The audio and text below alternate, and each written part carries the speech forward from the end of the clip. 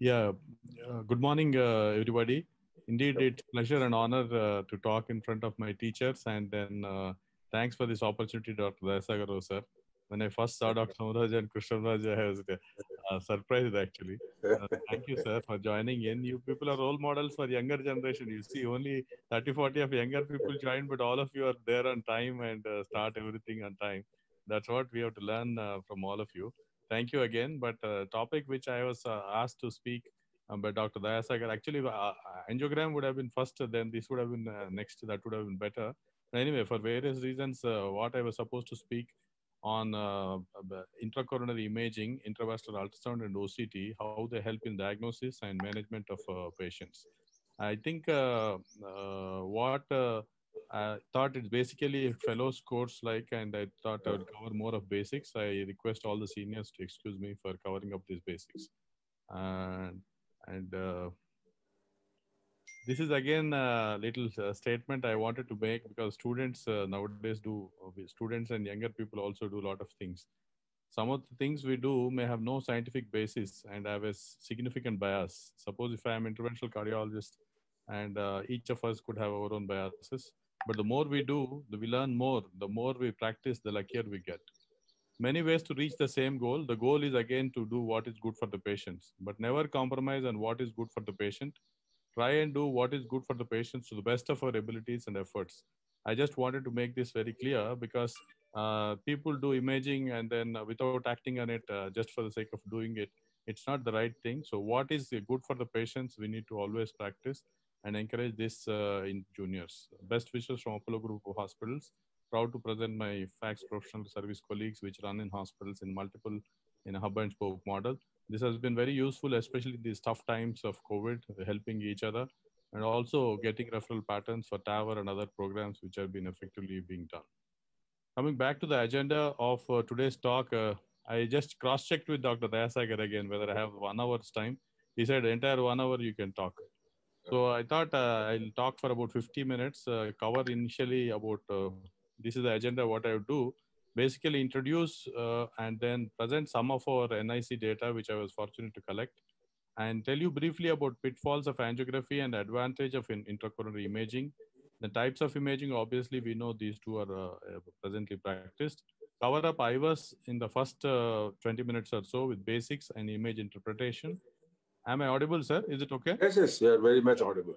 And then Very much show audible. you some case examples for comparison, and then try to make simplify the OCT, cover up the basics of OCT like MLD max concepts, and then show you some examples of left main and how this imaging helps in bifurcation case examples. If time permits, I'd also show some multivessel disease cases, and then in the end to conclude. This is I was fortunate to collect our data in my alma mater SGPGI. This what is presented. You see this huge number of cases, 4,38,351 cases got collected in our country, and out of which left main constitutes about 2.5%, and single vessel, multi-vessel are shown there. And what is relevant for today's talk is the imaging. It is quite heartening to note that significantly increasing number of centers are doing imaging. About overall 4.2% of these cases, imaging help was taken. It's quite less compared to what is recommended in the worldwide, but at least we are progressing in the right direction. The strength of India is the 4.2% becomes 18,514 cases. So that's where if we can team up ourselves and then probably get out good data, it goes a long way. Left main imaging, again, about 35% of left main imaging help of imaging was taken. So that is in brief about our country's data or whatever we could collect. Coming to the pitfalls of the angiography, if it is a central concentric lesion, there is no problem. But if the eccentric lesion like this, if the image go like we take a RA view, it may not show any lesion at all because the lesion is there on the other side. And if you see, if it's coming like this, then you could overestimate also. So whenever the lesions are eccentricity, we know the problems. When the concentric lesion is like this, whichever view you take, it manifests as stenosis in both views. But if the eccentric disease like this, you could see it in one view and you may not see it in view tight, another view you may not see it. On the other hand, if you have some eccentric and lobulated lesions like this, we could miss out totally, and we can think that this sort of things we were missing in angiography era before. So these sort of things we became more wiser once we have the imaging. I always ask this question to fellows: if the lesion is seen like this in one view, like mild in other view, which we should take? Probably we will find more answers to this in the imaging talks further. Then if a vessel is diffusely diseased, again, sometimes we underestimate, and because the reference segment itself is diseased. So these all we know when we are seeing the exact vessel diameters and the imaging. The positive remodeling concepts and negative remodeling concepts also started becoming clear, more with BVS era coming up, and the arteries tend to dilate themselves and try to adjust the lumen. These sort of things all we became wiser after this. If you see this, proximal LED, somebody had stented with 2.5 stent, which is grossly underdeployed for this. If you really see the measurements in this, it is 4 there. So, and obviously the patient comes back with restenosis. This was more in presence of proximal LAD disease and the vessel diameters being estimated very small. Angiography versus IVUS, if patient has diabetes and the patient has proximal lesions, there was more of discordance between patients who had diabetes and the proximal vessels compared to the distal vessels. So that's why the proximal vessels, especially when you're doing left main, it is more relevant to do intravascular ultrasound. Some of the advantages compared to intravascular ultrasound are mentioned here. The great is the quality of pictures and what we have inside the lumen, also inside the walls we can make out by intravascular ultrasound. But the strength of angiography have been, it is extensively used since last 60 years. Entire coronary anatomy, including the flow patterns, can be seen well. All of us are more comfortable with it.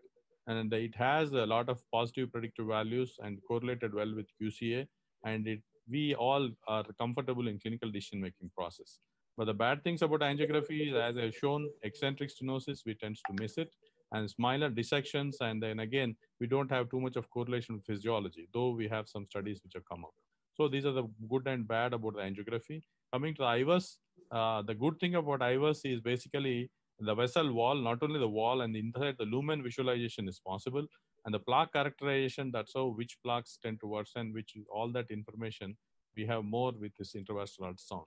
Then, but the negative thing is actually we need again have a separate machines and then the cost of it and the cost of the catheters. And then while doing also, you need to have take precautions and have that expertise. Then another pitfall of IVUS is basically what is mentioned is disadvantages. The catheter tends to image always in the circular perpendicular pattern like this, but sometimes you could get pictures in this oblique pattern, overestimating the vessel diameters and sizes. We need to be careful about it. So in this comparison, basically, angio is most widely used and convenient. IVUS actually helps us to understand more better within the lumen and the walls, and but we need to know understand the pitfalls of each of them and use it appropriately. Now let us a little more deep dive into intravascular ultrasound. As I said, IVUS is a technology that allows in vivo visualization of vascular anatomy by utilizing a miniature transducer at the end of flexible catheter. IVUS, again, this is basically ultrasound machine which has developed an interface and connection, and we are able to see within the coronary arteries. But if you see, that's how the catheter goes in and you visualize the artery like this. Then if you see, the first use of IVUS was done in Rotterdam in 1971 by Baum. It was actually done for visualizing cardiac chambers. Then later on, luminal images was seen by York, and from 1988 it picked up, it evolved like this. And now a lot of developments are happening further in the imaging. This is a console. Just for sake of juniors, I thought I would just show some of them who are not exposed. Then probably these are two types of catheters again, phased array and mechanical catheters. Now both have its advantages and disadvantages of mechanical catheters and phased array catheters are mentioned here. Not required to go into all the details, but basically this catheter gets mounted in rapid exchange fashion through the regular wires what we use, and then you get the pictures like this on the machine. If this is a picture which we took recently from one of these patients, this is a regular wire which it goes, and this is the threading of the IVUS catheter. While you image, then you come back. So you have both mechanical as well as automatic pullbacks by which you image.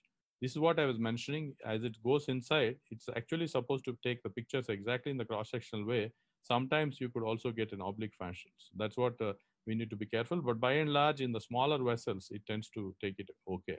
This is another picture in which, just to get an idea, as you come back, pull back, you see the entire vessels, lumen, and the plaques are mentioned here. I would show you some still pictures later while explaining. So if you see this, this is the central is the IVUS catheter. and then this is the in plaques, and then you also get into the all the you can measure exactly the plaque volumes, and that's how the regression studies are also seen. If you have to see it in a little more detail compared to how it compares with the histology, what we have is the intracoronary image of the artery, a bright echo from the intima. That is what is eye is what is intima. Then you get multiple bright echoes outside, that is adventitia, and then media looks as a central dark zone in between. So this is the comparison with histology with IVUS, and in good quality pictures you get like that. And this is a little more higher view of pictures of various layers in the artery. So if you have to see the atherosclerotic plaque, what we want to know is the plaque extent, morphology and composition of the plaque. And then our capability is again, not only visualize the plaque, but we want to see beyond that also. And sometimes uh, some of these terminologies I thought, again, people should understand. Basically, the penetration, again, depends upon a number of factors, including the power of output of transducer and imaging frequency. And dynamic range, many times it is expressed as this 17 to 55 decibels, that basically tells us which is the weakest and which is the strongest targets in which it's seen. Resolution is another important concept which we need to understand. Basically, the three spatial resolutions of resolution is there. The resolution is basically the ability to discriminate two closely adjacent objects. How, even if they're close, if you're able to make out separate, that means it has a very high resolution, which OCT has compared to IVUS. Then resolution could be axial resolution, circumferential resolution, and the lateral resolution. So we need to understand these concepts of regarding resolution, and some of the artifacts which you get also we need to know. This is ring down refers to disorganization of image. If the catheter is close to the wall, you tend to get again, I supposed to be in the central location. Sometimes you get those artifacts. Nerd artifact is again happens most with mechanical transducers. This is some of the portions of the images appear stretched.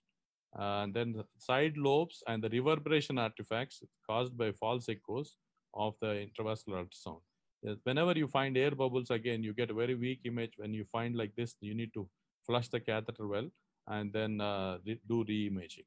Then perivascular landmarks help us to identify what is the vessel, but generally we know by the angio also what vessel we have put in. Pericardium looks like this. Then the catheter guide wire in the central looks like this. And then LAD, if you have to identify, we are very comfortable seeing the angiograms, but we also need to know adjacent structures so as to identify these vessels. And this right and left interventricular veins, besides it tells us that is LAD, and the diagonals origin also tells us. Then the pericardial triangle, when you come more close to the LAD LCX, you make out that you're imaging the proximal portions. As we understand that LCX is again has close proximity, it runs in the AV groove. And if you see it, the great cardiac vein besides it, if you see the channel, that is again, we can say it as LCX. Right coronary artery, again, the same thing on the right side happens, marginal vein C on the right, and it's also important for us to make out from the branching patterns. So that's about identifying each of these artery and some of these normals and abnormals. If you, what I was evolved further is you get a transverse plane cross-sectional views, but series of multiple fusion of this cross-sectional views can become a longitudinal view like this for us. And that's what the computer does and shows it. And the advantage of it is you can reconstruct the artery entirely to the entire extent and make out the total atheroma volume from a particular point to particular. So this is what is the characteristics what we see. This is the lumen area, this is the plaque area. We can calculate, and the percentage of plaque area which you get here, it's all calculated. And as shown below, you can trace it at any particular point, you can calculate it, and you can identify what is the normal to normal, and then plan the stenting procedure accordingly. And some of these confusions happen when you see such ecclusion structures, whether it is an artifact or within. Some of the pointers for youngsters to note is if it is happening within the plaque like this, if it is an ecclusion, generally it is unlikely to be an artifact. It is likely to be a plaque which has a soft plaque with inside such things. It refers to as a little unstable plaque. Soft refers to low echogenicity. Then you see a dark spaces there. That is a soft plaque. Whereas fibrous plaques, again, you see it as hyperechoic regions there. And most of the plaques, what we see in day-to-day practice, are fibrotic plaques.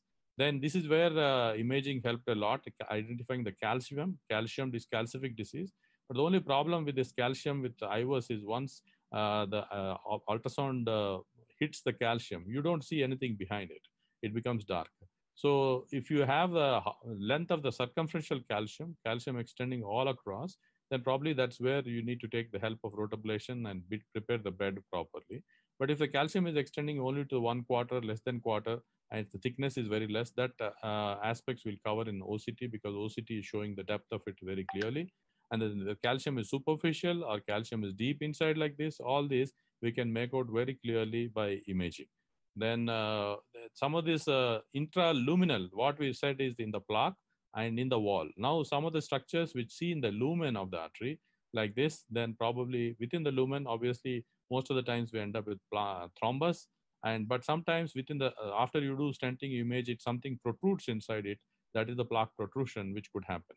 And these are the, we need to understand this, and then probably also if there is a gap in between, we need to tackle that by further post dilatation. That's where the role of it comes in intervention.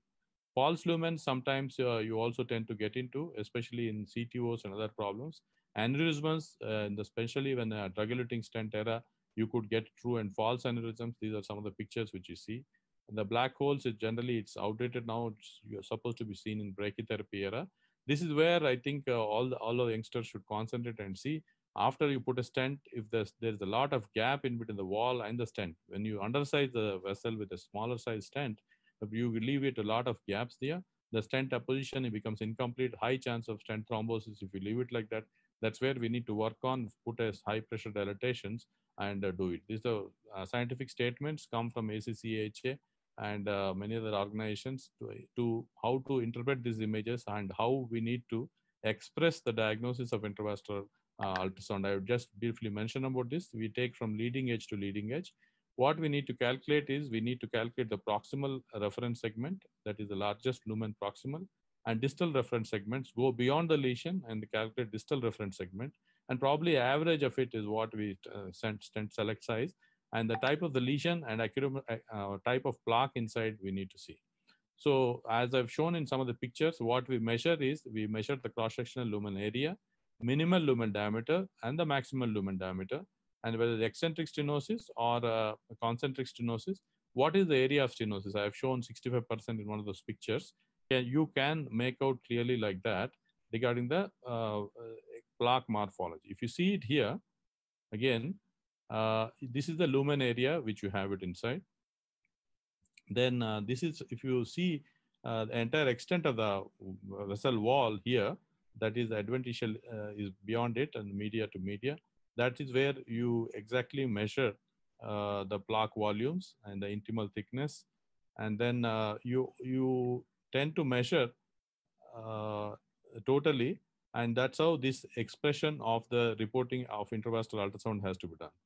You see, whenever you find appropriate patient demographic information, we need to write, and we need to have indication for procedure. Why are you planning to do the procedure? Whether it's a diagnostic imaging for assessment of stenotic severity, or you are taking the help of it for intervention. Then brief description of the IVUS procedure, what type of catheter we use, what is the anticoagulation we gave, and what are the coronary arteries which we imaged.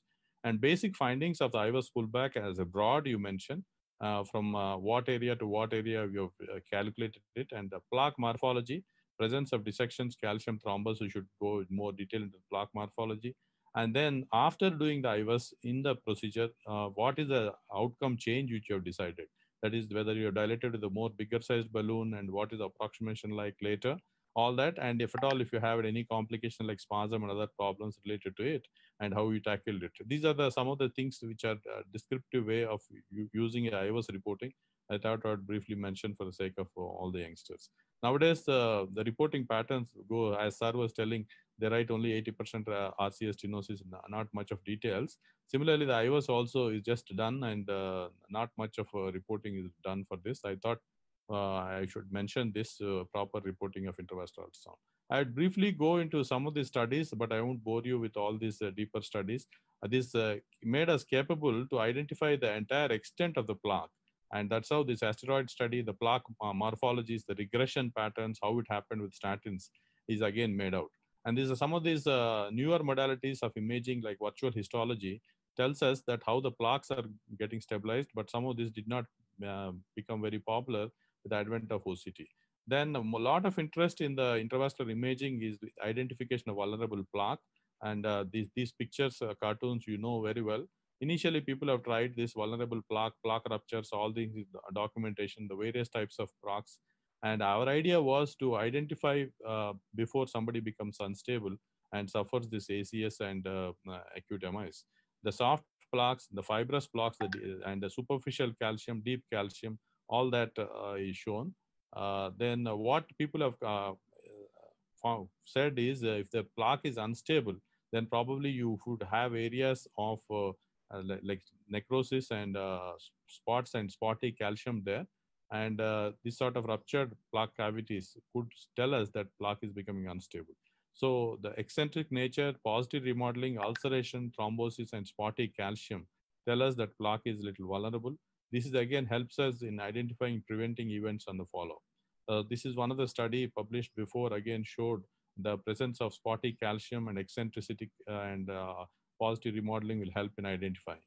Then atheroma volume burdens, the various trials have used it to calculate regression studies, and especially when high dose statins, this has become possible. The prospect study again took the help of as identifying the thin cap fibroatheromas, and people have compared ultrasound with CT. All these would I would say is a relatively older studies because a lot of new information is coming up with a more advanced modality of imaging with OCT. Coming to some of these interventional things, what we want is pre-intervention. We want to see the accurate quantification, assessment of a reference segment, strategy for device selection, instant restenosis. Again, we found out what it is it, and ambiguous appearances post-intervention. Then probably as incomplete apposition, balloon further angioplasty, high pressure inflations. We have these are the interventional indications for intravascular ultrasound. So instant restenosis, it made a lot of difference for us to understand the pathology of imaging, and then a lot of solutions we are trying to find out. And whenever the areas which we get after the procedure are less than 4.5, then probably there's more chance of patient getting into restenosis. And expansion patterns also, if there's under expansion and more than 50%, then you tend to get into restenosis. That's what some of these studies show. But whenever you do a procedure and post intervention, you get a areas of more than 10, there's very minimal chance of getting restenosis. If the stent areas are less, then again you have a higher chance of getting into restenosis. Then left main also you have the similar patterns, because why stress separately is left main imaging has a lot of importance with intravascular ultrasound, especially the osteal type of lesions are better seen with intravascular ultrasound compared to OCT. The true vessel diameter we can measure by this ultrasound. Then post-intervention, again, the same things which apply for the regular vessels also apply in the left main, more so here. And we always want to get better volume, diameters and areas. Now we have a lot of data coming up with IVUS compared to angiography that IVUS patients do well. And what is the criteria for full optimal stent deployment? We need to get at least more than 7.5, more than 10 is better. And we need to have less of stent under expansion. And these are some of the older studies which actually were with IVUS. The OCT ones I'll cover up new. But what it showed is basically whenever we also became wiser that drug-eluting stents have better, less restenosis. And areas, if it is less than 5.5, lengths being more than 40, now it became 60 with the better quality stents, the chance of restenosis could be high. This is the first study where it identified with Cypher with imaging. Just thought I would project that. But basically, it tells us exactly what is the areas we get, and what is the stenosis residual, and what it happens on the follow-up. All these has become possible with imaging, unlike with only angiogram. This is another study, again, restenosis even with venous grafts, showed how the neointimal hyperplasia happens, how it is different between bare metal and sirolimus. All these are older studies with IVUS, but some of the newer ones I will do with OCT. Some of this imaging also helped in understanding this pathology of heart transplant patients, where in angiography they were finding it all okay, but when you did the imaging, the diffuse atherosclerosis process was noted in some of these studies. It's not very relevant for us. That's why I'm going faster. And the three-dimensional reconstruction, color coding, and this virtual histology didn't work out much for intravascular ultrasound. So to summarize the clinical utility, what we have learned is basically assessment of intermediate coronary lesions, and then left main lesions, especially osteal lesions, and then assessment of serial stenosis within a single coronary artery. We also had seen some data with bypass grafting, bifurcation lesions, and then guidance for some of the bed preparation of angioplasty, where the calcification and how the arteries are prepared, guidance for stenting, what size stent we take, and assessment of restenosis, how this imaging helped. I didn't show examples of CTO for sake of time, but again, it also gives us some understanding how to cross with the different type of wires. And identification of vulnerable plaque and prevention of future events is what we also tend to aspire, though it is not very clear in all the patients with imaging. So this is about basics of IVUS imaging reporting and what we want. I will show some examples of each still pictures, because the moving pictures will take a lot of time. So, and then go on to OCT later. If you see thrombus versus calcification, and see this lesions plaque morphology there, the second when I press it, you get the answers for it. Initially, I thought it should be interactive, but that technology is not allowing that. I said I'll show it myself. If you see this, the image for interpretation, you have dissections, fibrous plaque dissection extending into intima, and various modalities of dissection where to address. And the dissection is more deep and more circumferential. Probably we need to take the help of another stent and patch it up. There are minor dissections, then probably you can leave it. Then this is a horseshoe type of dissection, fibrous extending deep into the media, and you also get into hematomas in the artery. Then probably you need to definitely patch them up. This is again what I've mentioned is grossly underexpanded or undersized stents. If you see a lot of malopposition there, and if you dilate it well, again you oppose them well. These are some of the examples, and some pictures of intravascular ultrasound in acute MI, though we don't use it not commonly. Plaque ruptures, which are again seen acute situations, we can also make out in this. I think with this I will stop. If any questions on IVUS, like we can take. Otherwise, I'll go on to OCT. You can move along to the OCT, and then at okay, the end of... I will just open that slide. Give me 1 minute. Yeah, sure.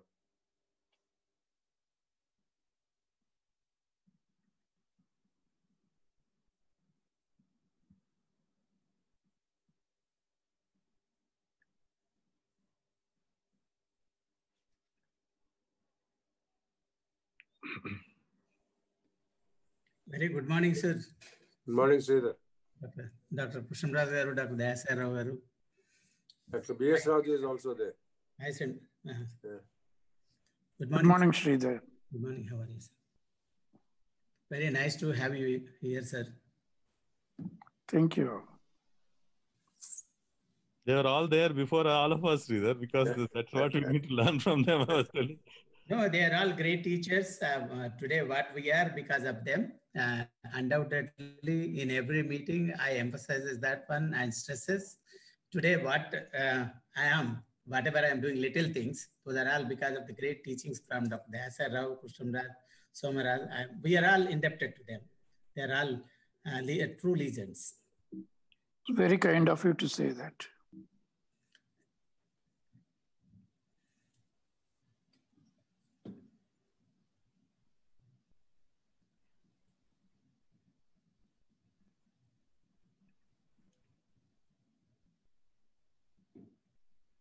Not seeing me.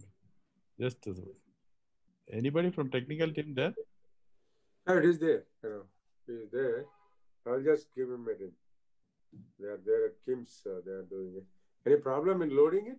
No, I am not. I'll do, sir. Mostly I will be able to manage. But give me just half a minute. Yeah. I'll just tell him. I'll just tell him.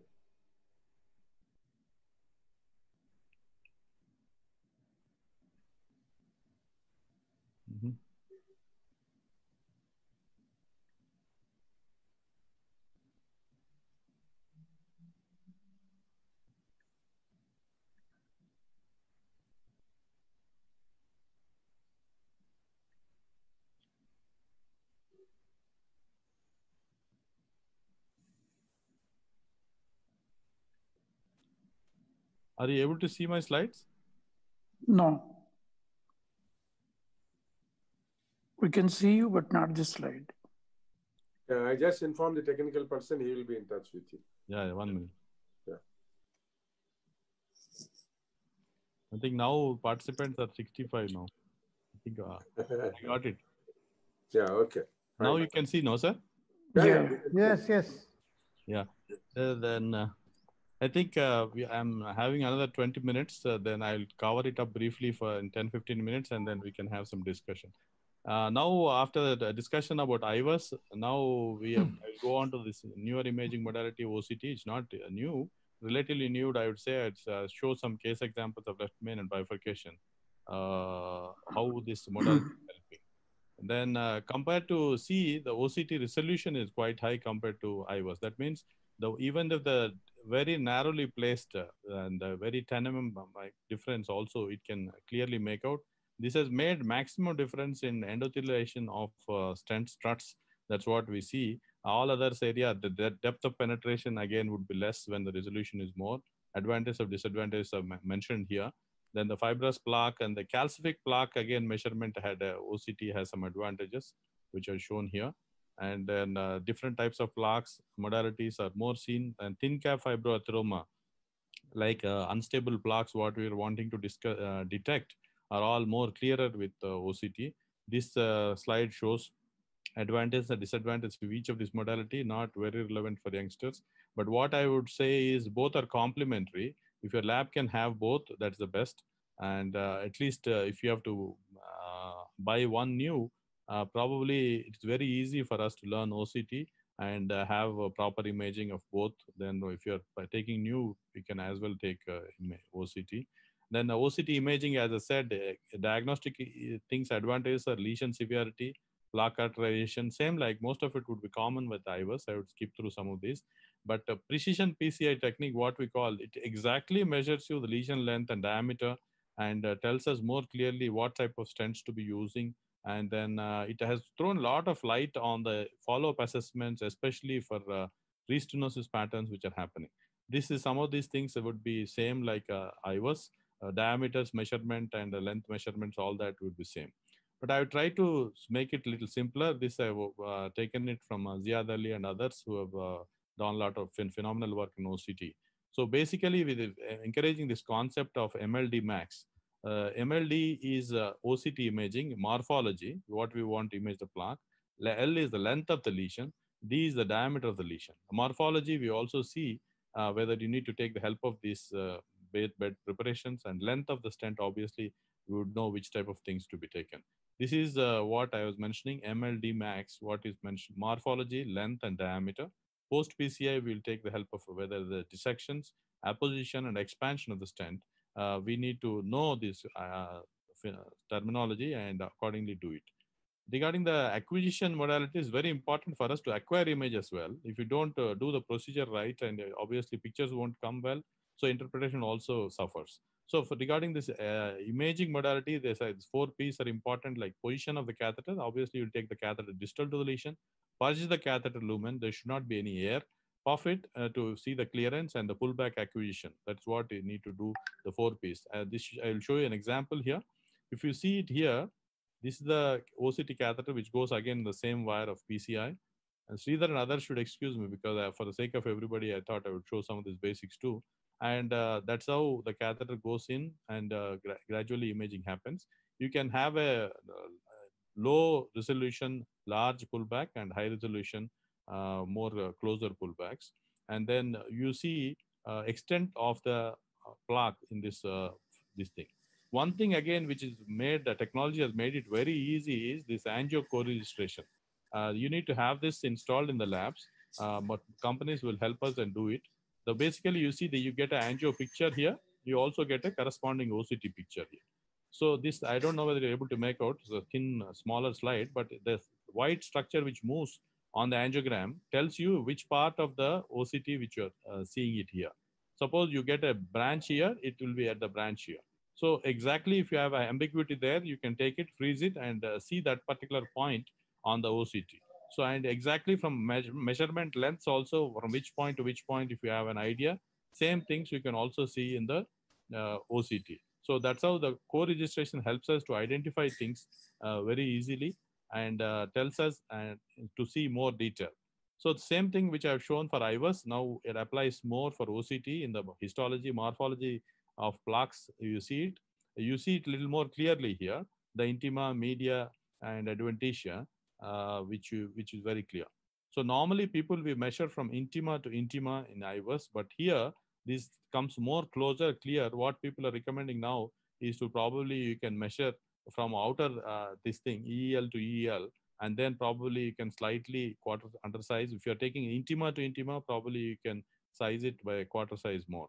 Then the plaque morphology, again, it has got a lot of importance because identifying the calcific plaques, lipid-rich plaques, and white thrombus, red thrombus. I'm not going to details of all this because of sake of time, but all this we can get it very clearly. Just to have an idea of what type of plaques look like what in OCT. This is the fibrotic plaque, which you see it here, the lipidemic plaques, and the calcium, moderate calcium, you see it. And if you severe calcification, you see it in more detail. And the advantage of this is depth of it is also you can calculate in this. And the same principles hold good even here. If the calcium is more concentric all around 360 degrees and the depth is more, you need to prepare that with the more better preparations like rotablation. As the deeper catheter calcification, now people are recommending to use IVL balloon, lithotripsy balloon, what we get. So these are the things of stents. If a calcium is not cracked, if you put a stent within it, it will have grossly underexpanded stents. That's why it's very important for us to prepare the bed well. So if the thickness of calcium is 0.5 mm, length, again, extent of a longitudinal extent is more than 5 mm, and more than 50% of vessel arc, you definitely need to predilate and prepare the bed well. That's what is the thing. This I have already mentioned. You measure the diameter and area in the distal segment and the proximal segment, and you decide the type of stent and type of balloon you take it. Then if you have this sort of things, deep inside also you make out the intramural hematomas behind all that dissections, how it is seen very clearly. If it is a very minimal dissection like this, and not very extending more than one quadrant, and then this sort of things you can leave it and patient do all right. But if the dissection is more like this, extending more than one quadrant and penetrates deep into and leading to hematoma, then probably then you need to address this by patching it up with another stent. So that sort of thing. Another great clarity of imaging is again showing the stent struts and opposition. That's where I think the maximum benefit for the patient is happening. And if it is a lot of things are left out like this, then tends to get into trouble. We need to post-dilate such maloppositions and do it well. Another thing which the stent rendering softwares give is it shows exactly from where to where the stent is extending. It also codes with color if it is grossly malopposed. And if you see the extent of diameter of expansion here to here, that means this portion is underexpanded. We don't want too much of underexpansion. You accept it if it is more than 90% expanded compared to a normal segment. But if it is less than 80% expanded, then probably we tend to dilate it more. That is what is the concept of expansion. If you see it, that's what I mentioned. Morphology, exactly what is the plaque morphology inside, how much is the plaque calcium extent, and length of it and the diameter of it we make out. And then post PCI, we see the apposition of the stent struts and whether expansion is there correctly or dissection, whether minor dissections or major dissections are there. So we make out those by the OCT.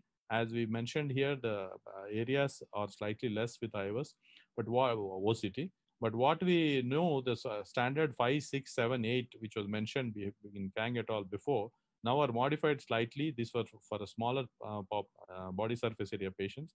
Now what we tend to achieve is a little more than 1 mm more than that, probably 6, 7, 8, and 10. If the left main, you get into area of more than 10, you need to have very good results and follow-up. Same thing, LED, you get area of more than 7, LCX more than 6, you tend to patients do well and follow. So I thought I would show 1 or 2 case examples, such sort of very critical left main stenosis. We did live transmission to TCT recently, and then see that later on we think, how did we select this case? Fortunately, everything went well. There's a very critical nature of the disease that, again, OCT guided left main intervention, that's what we showed there. And RCA was having some mild disease, okay. We crossed it. For the sake of time, I'll run it a little faster. And then there's some difficulty in crossing the LAD. You could do it. The lesion is so tight, you can't take the OCT catheter straight away. We dilate with a smaller undersized balloon and then take the OCT imaging. The That is the OCT catheter, which goes through it. And then you get such sort of images. Imaging starts. This is the point of tightest stenosis, what we've seen in the angiogram. I've taken still pictures to save time. And then the other important thing we need to see is that whenever you have such critical stenosis, what is the status of LCX? LCX ostium looked a little free, even in this LAD run through. Then that's the proximal left main measurements to see what is the normal value of the left main. So then after that imaging, we to make it more sure, the panel also suggested imaging directly to do it in LCX. Then we imaged the LCX also with OCT catheter. Then we got the picture there. That's where the exact bifurcation looks like. And then we decided, because LCX looked free from ostium, looked free from disease, we planned for a crossover stenting. Then we positioned it right. If the ostium is not involved, we thought we can leave ostium of left main and positioned the stent, expanded it. And that's an angiographic picture we get after stent expansion. There was some suspicion of plaque shift into the LCX.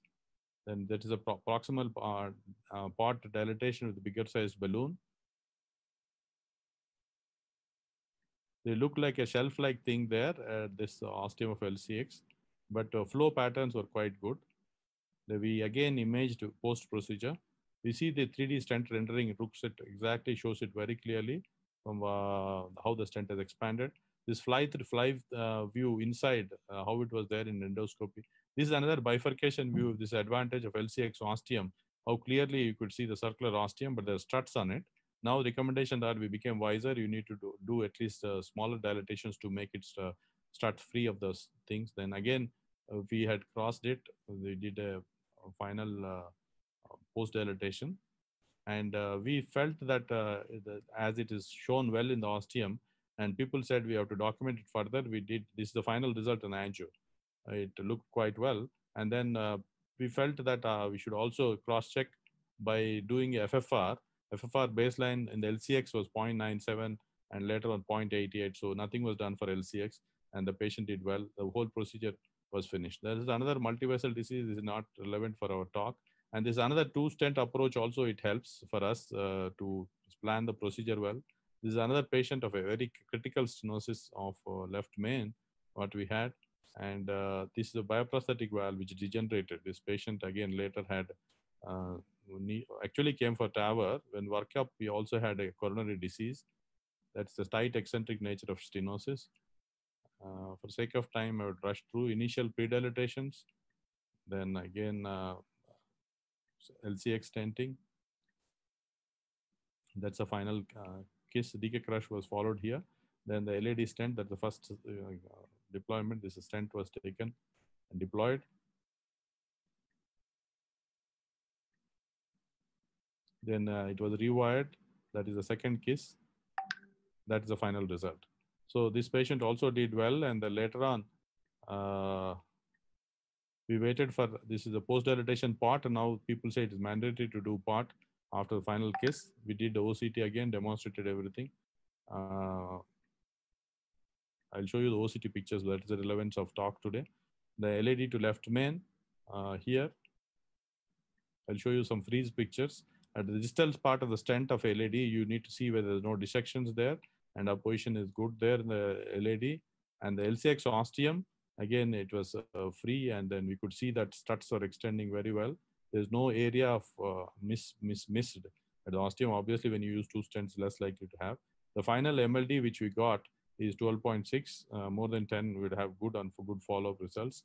And then this is the proximal portion of left main, again, which is free from dissection. After 6 weeks, we did TAVR to the patient, and then we came for follow-up recently on teleconsultation. He's doing all right.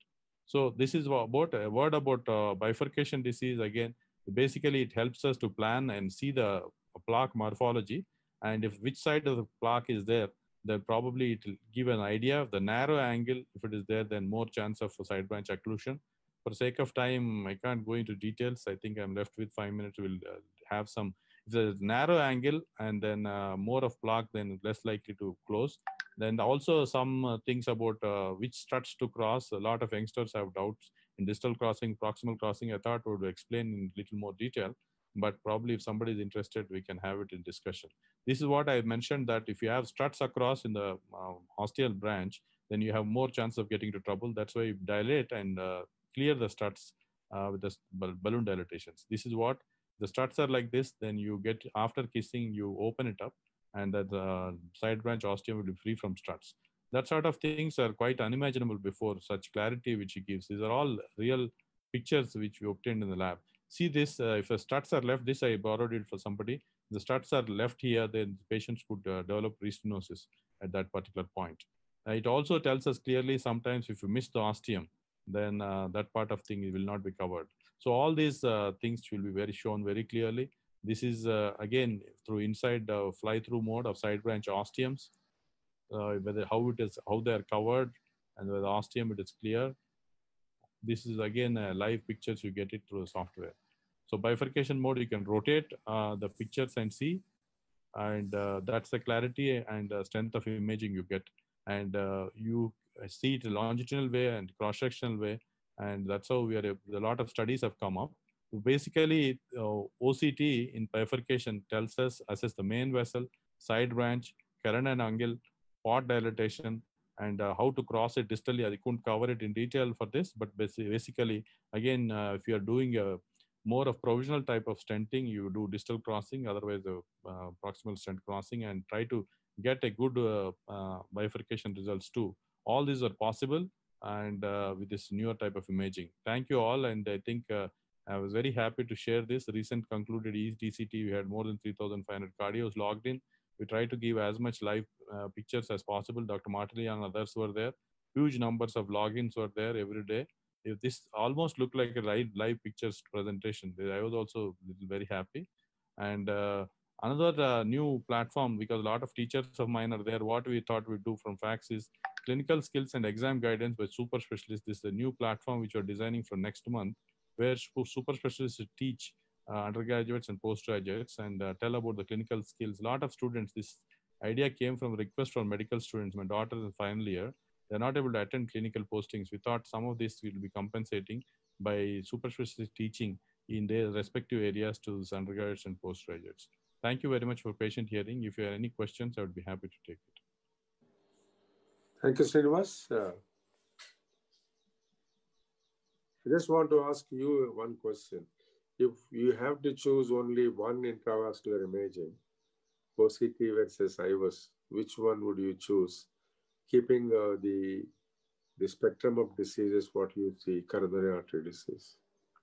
But for the osteal left main, which imaging, which is slightly challenging, though there are some techniques to image ostium of left main also with OCT, and a lot of advantages are there with OCT imaging compared to IVUS. So if somebody is learning new, or somebody wants to see clearly and adapt the technology very well, I feel you can, if you have to purchase only one, then probably you can purchase OCT imaging, which has advantages a lot more than the intravascular ultrasound. But if only a place where it suffers is the osteal locations and some of these things. So I think if you are to learn it new, then probably you should buy OCT. But somebody who had a lot of experience with IVUS before, there are some newer modifications coming up with IVUS with better penetration catheters and better megahertz catheters also, that you can upgrade. If you already have an IVUS machine in your lab, you can upgrade it. If you have to buy new, I feel we should buy a OCT. And now IVUS is going up to 60 megahertz. Yeah, that's what I said. If you have it, then, but still I have seen, I couldn't show it. Other case example I had in one of the multivessel patient who was referred from Ranchi, we did both in that patient. And then there are definite advantages I feel, which are very clearly demonstrated with OCT.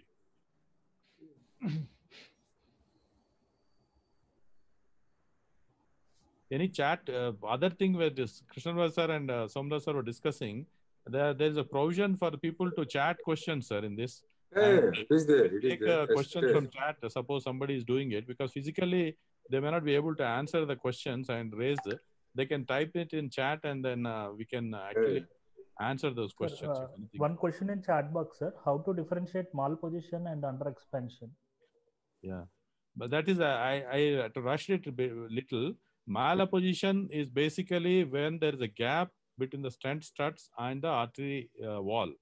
Okay, so that is what is malapposition. Under expansion is you see the stent is opposed well at that particular point also, but if you see the longitudinal extent of the vessel, where the vessel is normal, that is almost expanded well, that longitudinal picture I shown you there, that if you see it, suppose you see the area which you got a 10 in a normal expanded area, even a slightly narrowed place, suppose there's a plaque, it's not expanded very well, calcium, there you get about 9 mm, that is 10% is still acceptable. But if it's more than less than 20%, then people say that people could have higher events and follow-up. So expansion is basically compared to the normal segment, how much this place stent you got area there, that's where is the expansion. Malapposition is within the particular lumen, how is the stent opposing to that wall. Suppose there's a more gap, more than 5 mm, then it is not supposed to be good, and you need to expand it to the balloon. So this is basically difference at one particular point to comparing with the normal segment. So under expansion is when you compare with the normal segments, how much that stented segment you obtain the diameter. Suppose you got an area of 10 in the normal segment, you also got area of 10 in the stented segment, that is a perfectly expanded stent. Whereas if it is the opposition, malapposition is inside how the stent struts are attaching to the vessel wall. That is why this difference. And malapposition is no good at all. You can't accept more than 5 mm space in the stent struts and the wall because it's high thrombosis. You need to post dilate. Whereas under expansion, you can have accept up to 20% under expansion, still it is okay, because in spite of doing our best efforts with high pressure balloon dilatations, NC balloons and all, sometimes you have mild residual narrowings. About 10-20% maximum is acceptable. Again, it's less than 80%. Again, you need to expand it further also there. That's the difference between malapposition versus expansion. Rajesh, I'll put it in one sentence. You can have a well opposed stent, but still under expanded. Yes. So the under expansion is with respect to the expected size of the vessel, expected size of the stent with respect to the size of the vessel. Normal segment where you have. The normal segment. Yeah. Same, there is one question in the chat box. It says, are there any contraindications for usage of this intravascular imaging? The contraindications per se for intravascular ultrasound, I can think that there's no particular contraindication unless you're not able to do it yourself. The second thing is for OCT, the challenge, because whenever you have a very high creatinine values in these patients, then you need to use some contrast also to get images. That's where the OCT, you can think it as a relative contraindication to the patient. But patient is already on dialysis, again, there's no problem, we do it. Nowadays, newer modalities of contrast materials are coming like Dextron. We started using one thing which comes with a Braun company, Tetraspan. Those are relatively safer, but we need to have more data on it. Those are relative contraindication for OCT is very high creatinine levels, these patients. Sir, one more question, sir, from the chat box. For left main, which is preferred, sir, IVUS or OCT? That's what I was covering up on. Left main, body and bifurcation, I feel OCT is good enough to use it. If it is ostium left main, unless you are very comfortable to tackle how to use OCT in the ostial vessels, there are some techniques to do it. Otherwise, IVUS scores over imaging the ostium of the left main over OCT. There's one question in the chat box which says, what are the materials that you use to have blood-free medium?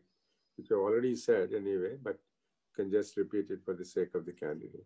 It is actually the question of, I had that picture, but for sake of time, I didn't do it. It's a question of how do you engage the catheter? Ostium, the catheter should get, guide catheter should go deep into the ostium, not too deep, but it should be just approximating the ostium, so that when you inject the contrast, it should be filling the vessel well. So if you don't fill it well, then obviously you get blood artifacts.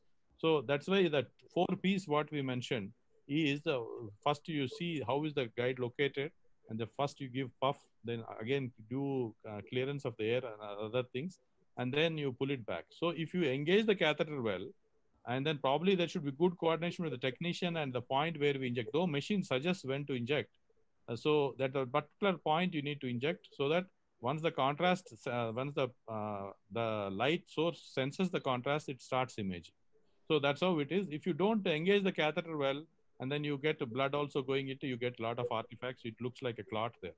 So if you engage the catheter well, that's how in live demonstrations, Sridhar would agree, we'd always get better pictures than the real world scenario, because in real world, you're not very careful doing it. But actually speaking, you need to follow those certain precautions, engage the catheter well, and puff the catheter, then probably see the lumen wash out with this catheter, and then take a picture. That pressure also very important. Another important thing is, 1 minute, Sridhar. The nitroglycerin giving prior is also important. Otherwise, this vessel is going to sponsor. So before you take a picture, give intracoronary nitroglycerin also, and then start imaging. Sridhar. Actually, when you are giving manual injection, you have to have a continuous and persistent pressure when you inject. In between, some people relax. So that lead to artifacts more. And because the blood, the infrared rays will not travel through the blood, because the RBC will not cross. So because that, it has to be blood-free column. So you may try the contrast, you may try the even dextran, and as he said, you can give the saline. But the dextran problem, again, renal injury. So because that, now they have withdrawn, they are trying with the saline. And contrast also we observed when you go with high like ionic or non-ionic, that also it makes difference. More ionic contrast will be more clearance. But but overall the contrast acquisition is very good. That is ideal. And regarding the Dr. Dasarov asked one, which one beginner should choose? Though learning curve is very difficult with IVS compared to OCT. But I feel the spectrum of cases you can cover compared to OCT, IVS is far superior. Why? Because LV dysfunction, hemodynamically unstable, and severe renal dysfunction. All these patients you can do. Even CTO is there, retrograde, like a subintimal crossing. All these are possible with IVS rather than OCT. The OCT definitely, in some aspects, definitely far superior compared to the IVS, particularly when you see the endothelial, where thin cap fibroatherma is there, like a spotty calcification, macrophages, all these things. So even ISR etiology you can identify very clearly. So these are all advantages, but each technique has its own advantage and disadvantage. But if you want to have only one device, I think IVS it can cover all the modalities compared to the OCT. The only problem is you should be comfortable with IVS imaging interpretation. Yeah, that's what, that learning curve should be there. Learning curve is there. It's not slightly, if you put in efforts, you can learn that also, no problem. Learning curve is long. Yeah. 10, sir, now we can go on to the next session. Thank you, Srinivas Kumar. Sir, Dr. Somarazu wants to say something, sir. Srinivas Kumar, can I say something? The discussion is over. Yeah, sir, please, sir. Thanks for watching it, sir. It's a pleasure. Sir, it's a pleasure to see you, sir. Thank you. So I must tell you, I am a devil's advocate in the sense, number one, let us look at any new technology we had. Dr. Krishnaraju and people like him will tell us how well we use echocardiography after so many advances and all that. In the real world of use, how much well echocardiography is used and decisions made by an average cardiologist, number one. Number two, we have originally balloon angioplasty and now stenting, and both of them are less invasive than surgeries, and all of us are happy about it. We claimed, even without all these devices, we claimed excellent results over surgeries, and we said surgeons were finished. Then we say we have all this information now. Do you need all this information in all these patients we do for angioplasty and stenting? And isn't it too much and unnecessary information? Number one, information is unusable, and our reaction to it is common. And when everybody starts using on every patient, it's going to be like anything else. Not only the cost, but also complications and all that. Suppose we have, I would say, an angioplasty, say a stent, is a brutal technique deployed under high pressure. Even with the perfect stenting, you still have restenosis. You still have sudden occlusions. With all that, what do you do with all this information? As somebody said, atherosclerosis is an arterial disease, and acute myocardial infarction is a blood disease. Then, having said that, suppose you have a beautiful woman, bearing hair, will she look more beautiful? Dissecting hair will look more beautiful. What do you do with that? To me, these technologies are overdone and overused unless we put it in perspective and say that everybody has to do and every patient has to have it. It will be misleading. Thank you. No, it's never advocated in every patient, sir. Type A type of lesions and all, it's not advocated. But when you're tackling left main and complex cases, multivessel disease, calcific disease, we need to give optimal results to compete with surgeons. That's where I think this technology is useful, not to be done in every patient. I've shown the data in the country, 4% of patients only it is being used. Maybe in the best of the centers also, it'll be used in about 10-20%. But it depends upon the type of case which you're doing. If you're doing a left main, or if you're doing a very calcific disease, which is long segment where you need multiple stents, that's where this technology gives us. And when you're competing with surgeons, you should do your best job to give positive outcomes to the patient. That's where it matters, not for all patients. Sir. Actually, the ADAPT-DA study has shown very clearly they have categorized like simple lesions, bifurcation, triple disease, diffuse long lesions. They have found more the better outcomes with a complex disease. That's the reason the cost effectiveness of the eye was more superior if the patient is having a bifurcation left main, like a triple disease, diffuse long lesion. These patients require a more optimization and correct the death predictors like a tissue prolapse, dissections, under expansion, which are not seen on routine angiography. That's the reason if the disease, if the procedure is more complex, the usefulness of the IVS becomes important role, and optimizing definitely MACE rate will become less. Thank you, Sridhar and Srinivas Kumar. Particularly in CTOs, it is mandatory to have this. Yeah. And particularly if so retrograde technique, CTOs cannot be done without IVS. So certain subset of patients definitely need. Thank you, Satyamurthy. Thank you, Sridhar and Dr. Srinivas Kumar for active interaction. And I will now request Dr. Sridhar to present, asking his resident to present the case. Examiners will be Dr. B.S. Raju, Dr. Krishnam Raju, and Satyamurthy. And of course, Sridhar Kasturi.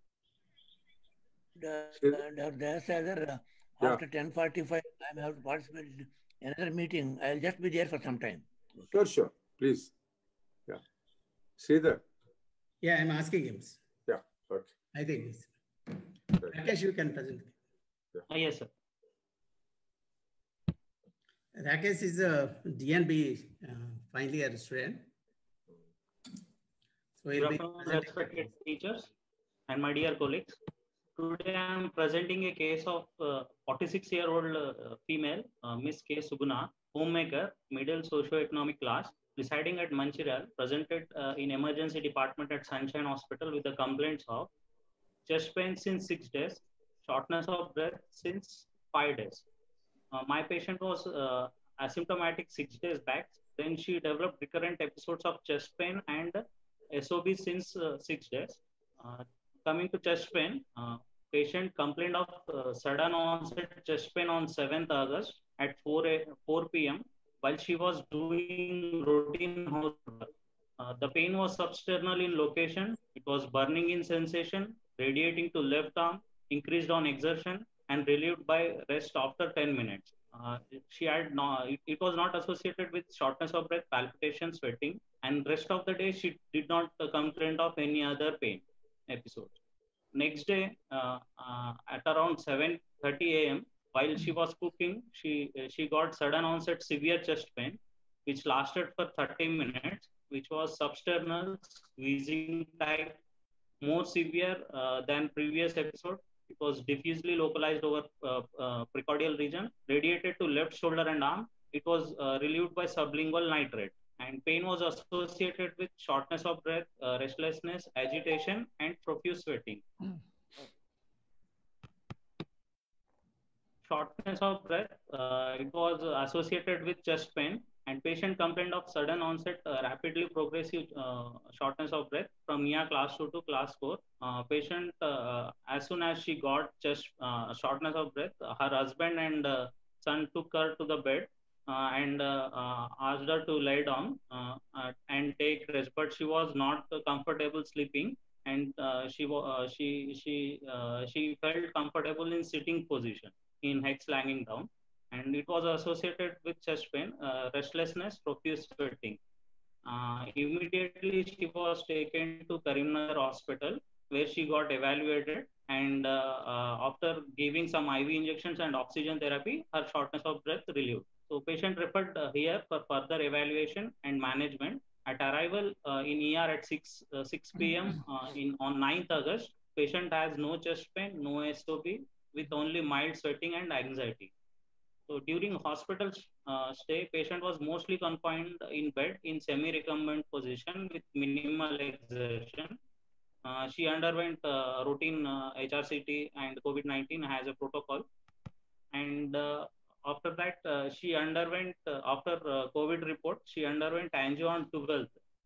Post-procedure, patient complaint of SOB in recumbent position, and patient shifted to intensive care unit. After medication, patient relieved of SOB. There is no history of palpitation, syncope, pre-syncope, edema, fever, cough, expectoration, epigastric or abdominal pain, claudication, pain in extremities, motor loss, sensor loss, or altered speech or loss of consciousness. Okay, Krishnamraj Garu. Yeah, I'm Yeah. listening. Yeah. I think as we discussed in the morning, I think each of the consultants of the faculty will examine the patient by rotation rather than simultaneously. So you can start. You can start off with, with your interaction with the student, followed by Dr. B.S. Raju, followed by Dr. Satyamurthy, and finally Dr. Sridhar. Okay. Yeah. Now, doctor, what are the key points in the history? Sir, I have completed present history only, and past history, personal history, I have not yet told, sir. In history, cover the history completely before. Completely, okay. Yeah. Past history: patient is a known case of diabetes mellitus type 2 since 6 years and hypertensive since 4 years, for which she is taking regular medication, which are under control and regular follow-up. Around 1 year back, she was diagnosed as dyslipidemia and routine evaluation, but she continued medication only for 3 months. Then she stopped, and she did not underwent follow-up evaluation. There is no past history of coronary artery disease, rheumatic heart disease, valvular, congenital heart disease, CVA, peripheral artery disease, chronic kidney disease, or any major surgeries and bleeding disorders. Personal history: her appetite is adequate. She is non-vegetarian and consumes adequate fruits and vegetables. Her bowel bladder are normal. Sleep is normal. There are no emotional or mood swings, no major economic woes, no addictions. She is most postmenopausal 3 years ago. Before that, she had regular cycles. 2 children, both are normal vaginal delivery and uneventful. Sir. Family history: her father had a history of a possible CAD at the age of around 50 years. Mother has a history of hypertension and diabetes. No other family members has history of cardiovascular disease or sudden cardiac death. Okay, I understand that there's a good story of the patient that is available. The presentation is quite good, in fact, very elaborate. But I would like to know from you, what are the key points in the history?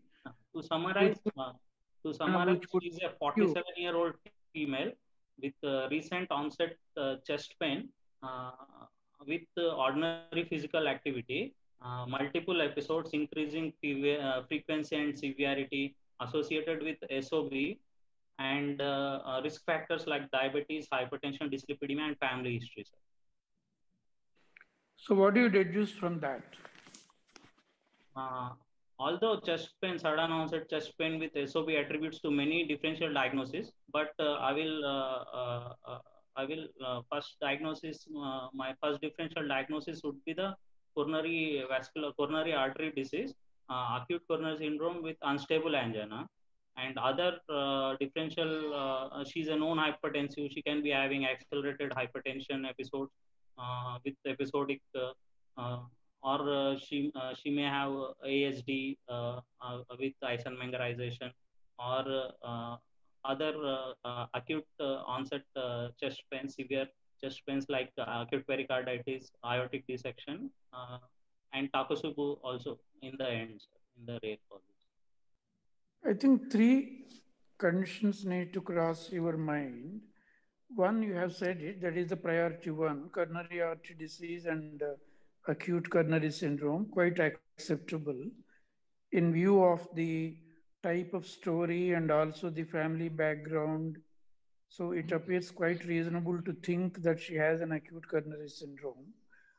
Then, of course, because of the hypertension, etc., the differential diagnosis for these conditions will be dissection of the aorta or acute pulmonary embolism. So these are the three top differential diagnostic things if it is a cardiac chest pain.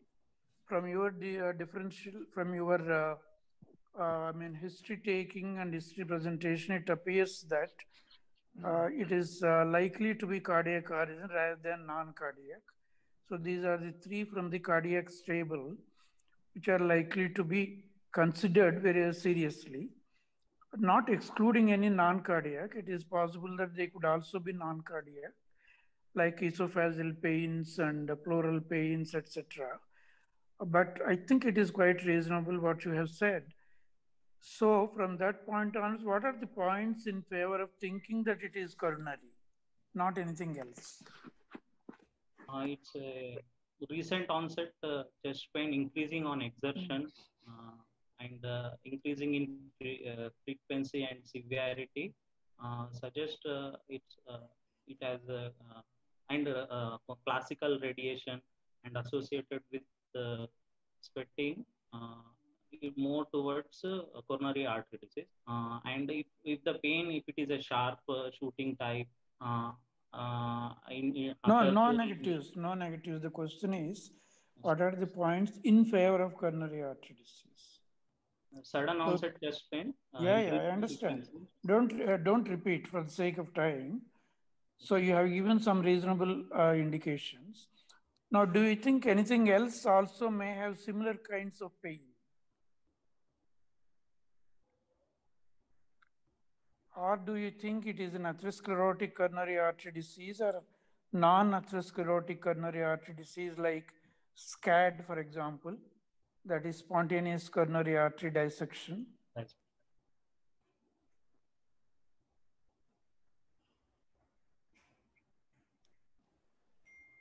because the age group you are talking about is the commonest age group for spontaneous coronary artery dissection as well. Yes. Okay. Then how can you rule out a dissection of the aorta, for example? This is all for discussion's sake. Yes. Aortic dissection usually is sudden onset, highest intensity in the beginning itself. It's a progressive, suprasternal, and most classically it radiates to interscapular region. It is classically excruciating and tearing type of pain. Okay. And they may also present with other things like syncope. Aortic insufficiency, syncope.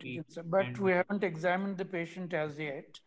We are still in the history, And then dissection can be related to a physical exertion or could be spontaneous. Right?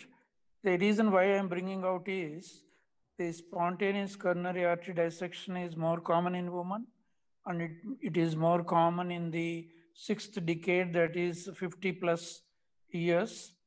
So that is the reason why I'm bringing that into question. And also during pregnancy, of course, that is out of question.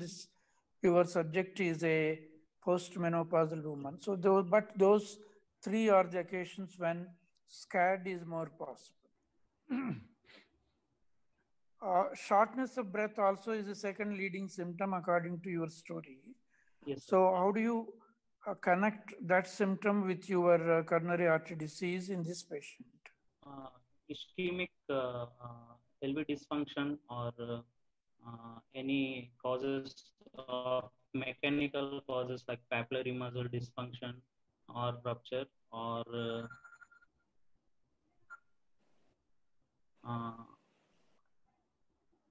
One, acute ischemia can be having a shortness of breath as a anginal equivalent. That's one. And two, there may be myocardial dysfunction during ischemia.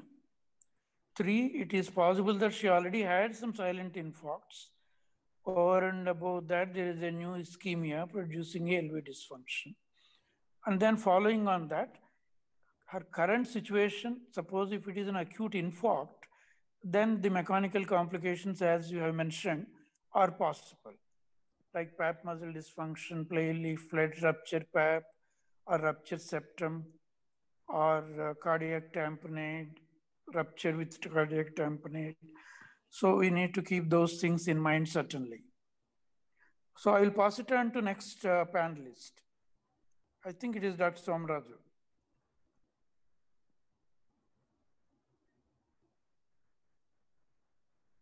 B.S. Rajgar, Somrajgar. Has he left? Or? It was a nice, actually, it's very comprehensive and nice presentation. One of the positive things about your presentation is you brought out even socioeconomic status and financial status and all that, because that is the way we are supposed to address the person behind the disease also, not the disease alone. Good thing, you have done it. Your presentation description of the symptom is typical of acute myocardial ischemia, without beating around the bush. But what could be the cause for it can be discussed. And second thing, if I saw, you also said the coronary angiogram was done, no? No, sir. Never, sir. It's a first episode, sir. Started. Then when she was shifted from a peripheral place here, was an electrocardiogram done? Yes, sir. Here in the hospital, during hospital, she underwent coronary angiogram on 12th, sir. No, what I meant to say is, when she was shifted from Karimnagar, no? Yes, sir. Was an electrocardiogram done there? Yes, sir. You must tell us. Because you don't have to artificially keep away information. Electrocardiogram matters, you know. Yes. Any patient who comes to us with a symptom like that, not to do an electrocardiogram immediately in the first instance. First things first approach here, isn't it? So tell us about electrocardiogram. She underwent cardiac evaluation, sir. I mentioned, but not specifically ECG. But ECG is not important at that stage. Yes, sir. Never fabricate. Whatever doctor has asked, previously ECG was done or not? Yes, sir. Done. ECG was done. Have you seen that ECG? What were the findings? And after that, what is your evaluation? Don't fabricate. And you have to present the facts. Previously, what are all the investigations were done? You have to show those investigations also. No, I thought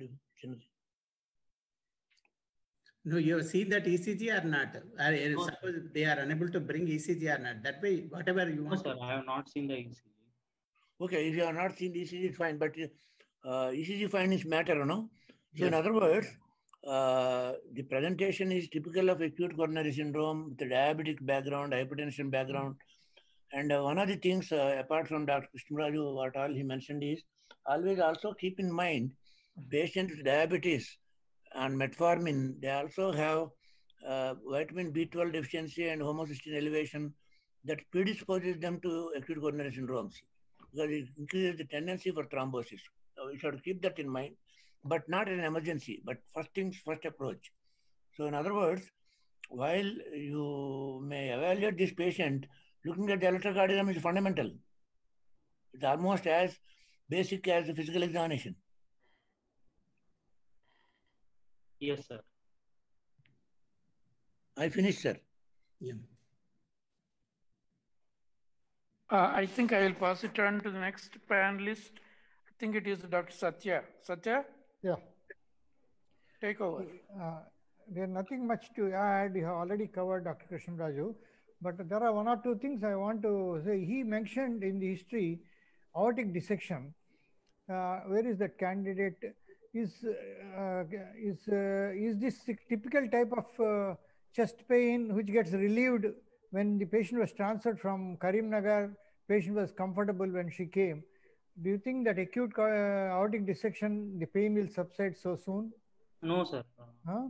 It will not subside. It will be a progressive, continuous pain will be there. That is one. Second thing, if there is ascending aortic dissection, AR, there will be patient pulmonary edema also may not get subsided. Even if you give diuretic, there may be temporary relief. So that you kept it as a second differential diagnosis.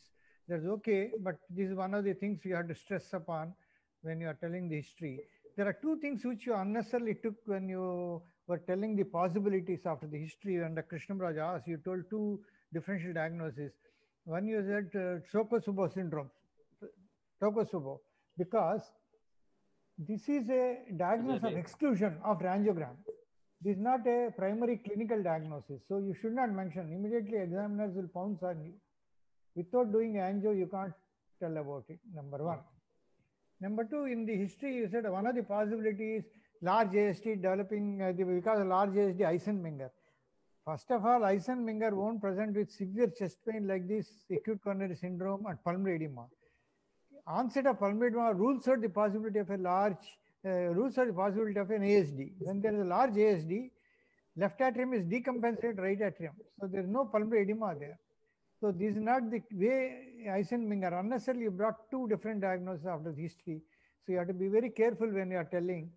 So first as coronary artery disease is right.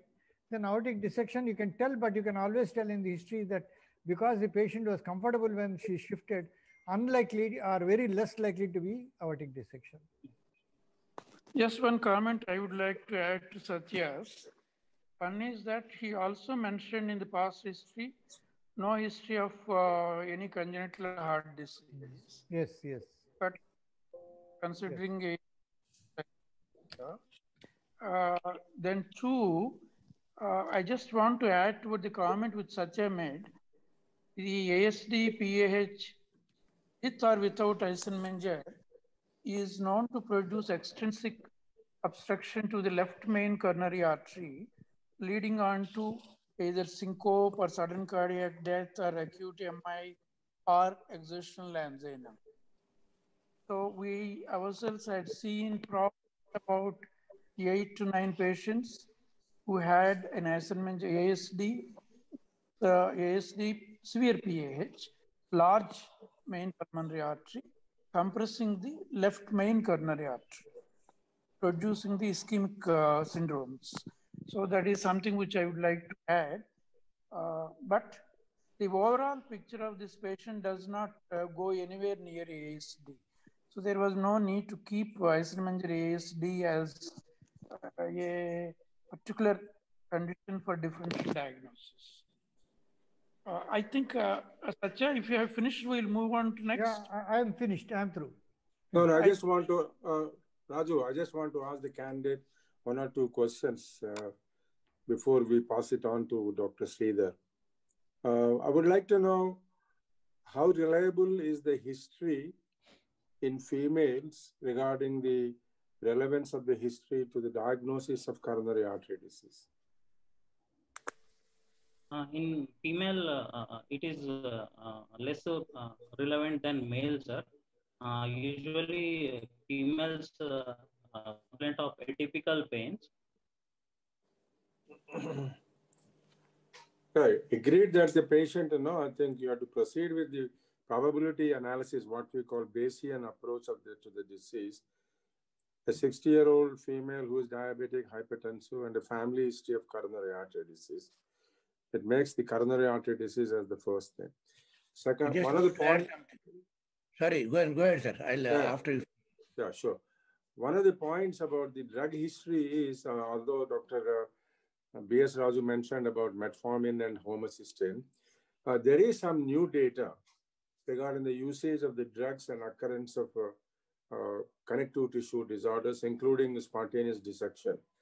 Is usage of these 4-aminoquinolines like Cifron and their group. The long-term usage and recurrent usage has resulted in what do you call structural changes in the collagen. It is inclusive both in Achilles tendon as also in the aortic. And there is some data now to show that there is a higher incidence of dissecting aneurysms of aorta in people who take these quinolones. This is only a preliminary observation, so you need to ask about the drug history completely in all these patients. Third thing is, you said the pain or the patient became worse on lying down, the pain discomfort. What do you think is the cause? What is the physiological basis of worsening of the pain if it is ischemic pain? Mainly myocardial oxygen is determined by heart rate, BP, contractility, and wall stress, sir. Most probably in wall stress, Laplace law, wall stress is directly proportional to LV cavity size and indirectly proportional to thickness. So when a patient sits and hangs legs down, then LV cavity will decrease in size. So that's why wall stress will decrease, and probably she. But what about preload?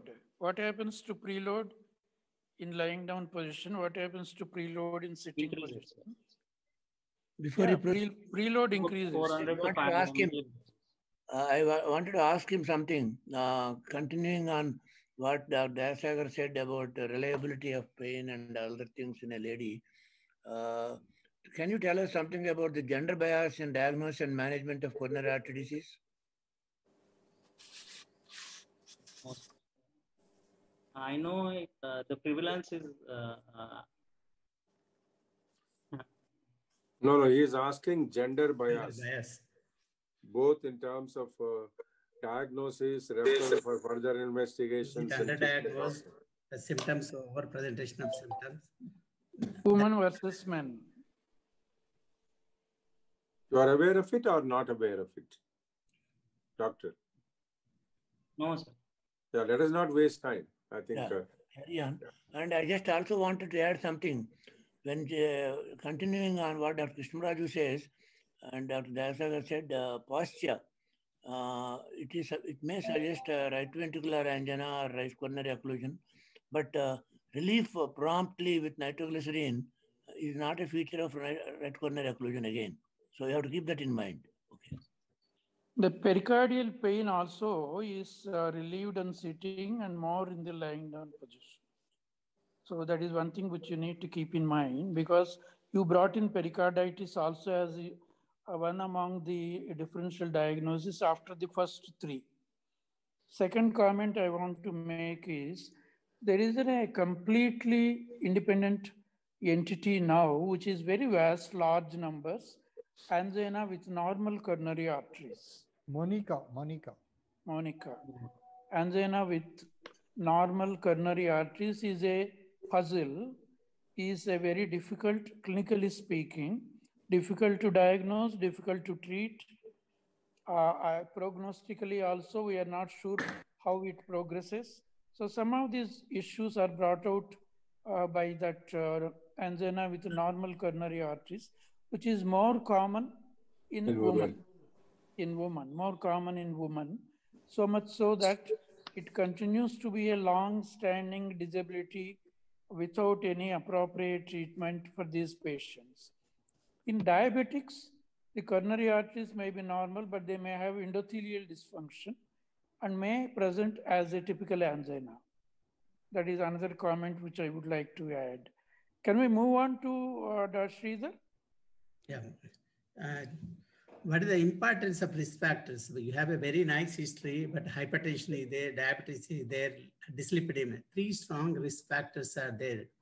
Female patient, that itself indicates why you are not correlated that one, because the coronary artery disease, when then Dr. Krishnaraj is asking, the more number of risk factors there, risk is more for coronary artery disease. That you have to highlight. The other thing, the unnecessarily you have put the diagnosis of congenital heart disease, that Eisenmenger syndrome, past history, a lot of disparity. And Dr. Subbu should not be. I personally feel it should not be, because it's based upon the symptoms. And can you make a diagnosis of MI based upon the history, Rakesh? No, sir. No. Why? Because it requires blood enzymes and evidence of myocardial necrosis, troponins and ECG. ECG, those things are ACS. So this, the pericardial span, how will you differentiate? One is sitting and bending forward and with breath Deep movements. breathing. That should be there. So usually it is related by sitting and bending forward and usually related to the respiratory, stabbing type more of, not like a more of burning type. And the pericardial pain radiates very typically to the Trapezius. left trapezius upper border. Yeah. Upper border of the trapezius on the left side. That is very, very typical for pericardial pain. Just add to Any what other Dayasagar was clinical diagnosis saying. there? A female patient in Indian circumstances, Rakesh? Sir? Any this type of presentation will it present in particularly in geographic area of Indian subcontinent? Any Takayasu you can think, the Takayasu can it present with ACS type of presentation, female patient, because you have not examined the peripheral pulses, female patient presenting with acute ACS type of presentation? Yes, sir. It can be Takayasu. Can present. You should think of the certain possibility like aortic dissection, continuous excruciating pain, most of them like continuous, and they may have a severe type of present. They may have a, if it is extending to the limbic ischemia, if it is extending to the renal, other parameters you have to think when you discuss, but don't bring which are unimportant, like hypertension. At one time you said there is no congenital history of congenital heart disease. Another time you are telling that Menger syndrome, which is not correlating. There is no past history. So when you present a case, always you sit and relax, you sit and think properly before linking each other, before evaluate. Okay, I think, sir, you can proceed. Yeah, I think we should proceed now to the physical examination. Is Srinivas Kumar not there for this case? Srinivas Kumar has left apparently. Okay. So you can do the Sir, physical I'm there, examination. but I thought others are discussing. I'll just listen. Yeah. Okay. No. You should participate. No, it's okay, sir. More people again will interfere in the discussion. Yeah. No, it's fine. It is over to you. Yeah. So what comments you would like to make with the background of this history? No, as suggested as by Sridhar already, more relevant things should discuss rather than congenital heart disease and all that, I thought. Same thing Sridhar told. Coronary artery disease, actually typical history is very typical, suggesting it's almost like a CAD. But to get in some of the other things which are relevant to this is okay. But by routine, I think students are taught by all seniors that you should get all the differential diagnosis and congenital heart disease and all that also he was bringing in. But it's up to you. Thank you. Yeah, they should not be blind to other causes. But what is there in front of this patient is a typical post for a coronary artery disease. So everything going wrong for her. Family, diabetes, hypertension, postmenopausal age, so on and so forth. So I think there is no need to bring in some esoteric things into differential. It does not mean it could be one of them. So you should not be totally blind, but you need to be also pragmatic. Okay. I think we'll move on. We'll move on and we'll ask the candidate to present the physical examination. Yes. On examination, patient is conscious, cooperative, well-oriented to time, place, and person, and she is well-built and well-nourished. Her height is 158 centimeters. Upper body segment is 81 centimeters. Lower body segment is 77 centimeters. Weight is 72 kgs. BMI is 28.84 kg per meter square. Arm span is 154 centimeter. Waist circumference is 102 centimeter. She is having pallor, no icterus, clubbing, cyanosis, edema, lymphadenopathy, no goiter swelling in the neck. There is no transverse earlobe crease, no xanthelisma, no tendon or palmar xanthomas. Sorry, no. Can I interrupt here, Dr. Dasagar? See, there is what is called clinical priority. First things first approach. A patient who is presenting like this, the first requirement is, apart from vital signs, you must look at the electrocardiogram. And family history and all those things come only later. So electrocardiogram is fundamental. That is called clinical priority.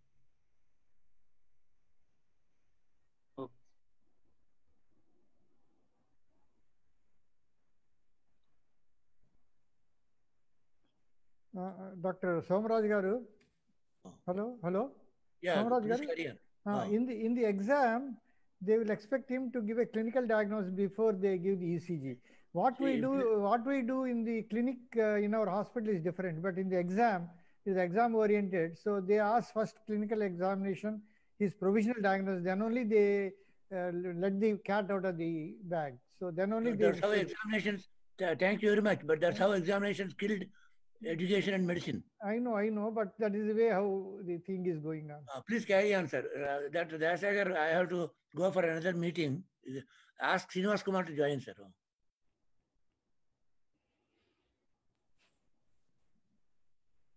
We will ask the candidate to proceed with the physical examination presentation. At the end of which, again, the rotation of the faculty will start with Krishnam Raju. And okay? Okay. Right. Please do present. Only one thing. Whenever senior teacher advisor says something, don't do head nodding. Say yes, sir. Don't do head nodding. Just say yes, sir. And it's like a respect. So continuing examination, there is no transverse earlobe crease, no xanthosoma, no tendon or palmar xanthomas, no arcus senalis, and eruptive xanthomas.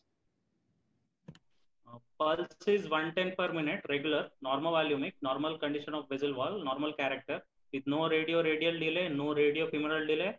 All peripheral pulses are palpable equally on both sides, with no carotid or renal bruit, and pulse apex deficit.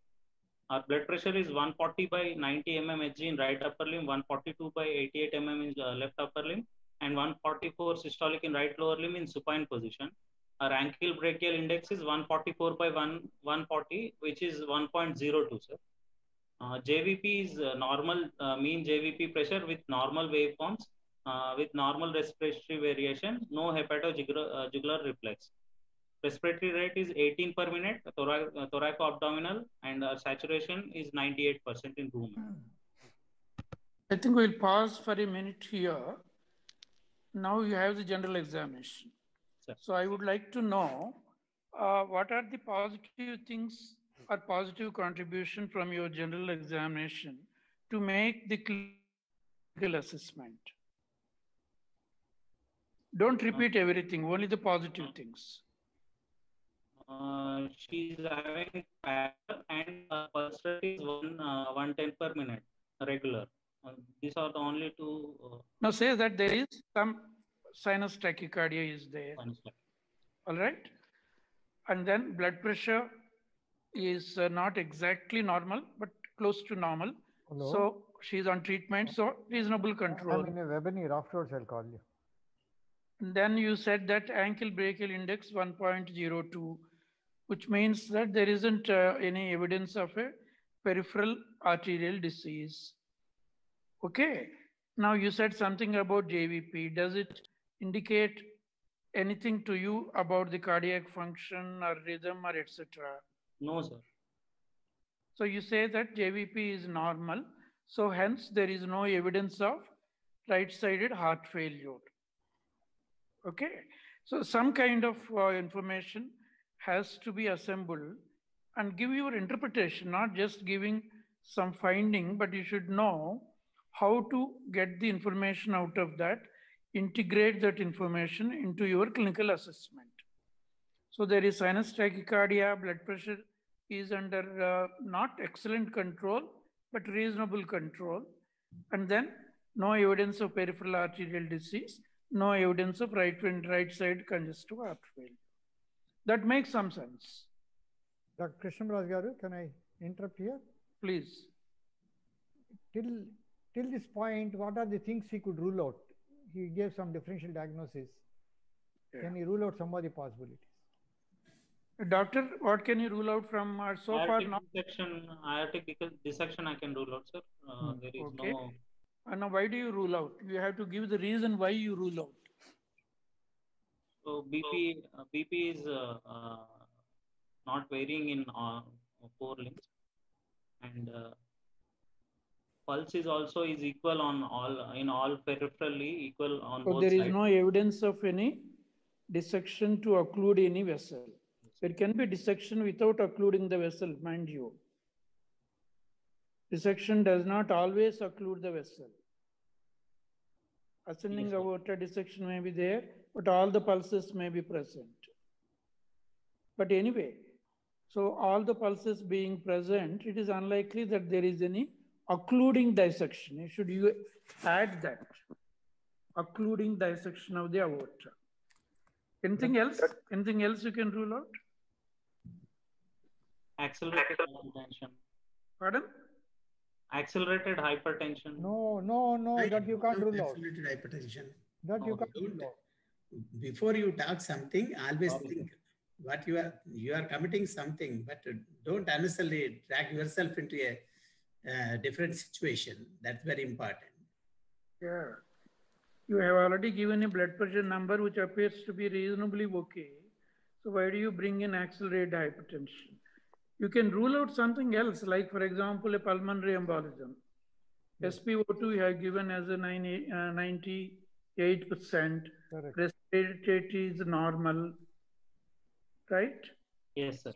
With that, a significant massive pulmonary embolism or submassive pulmonary embolism is unlikely.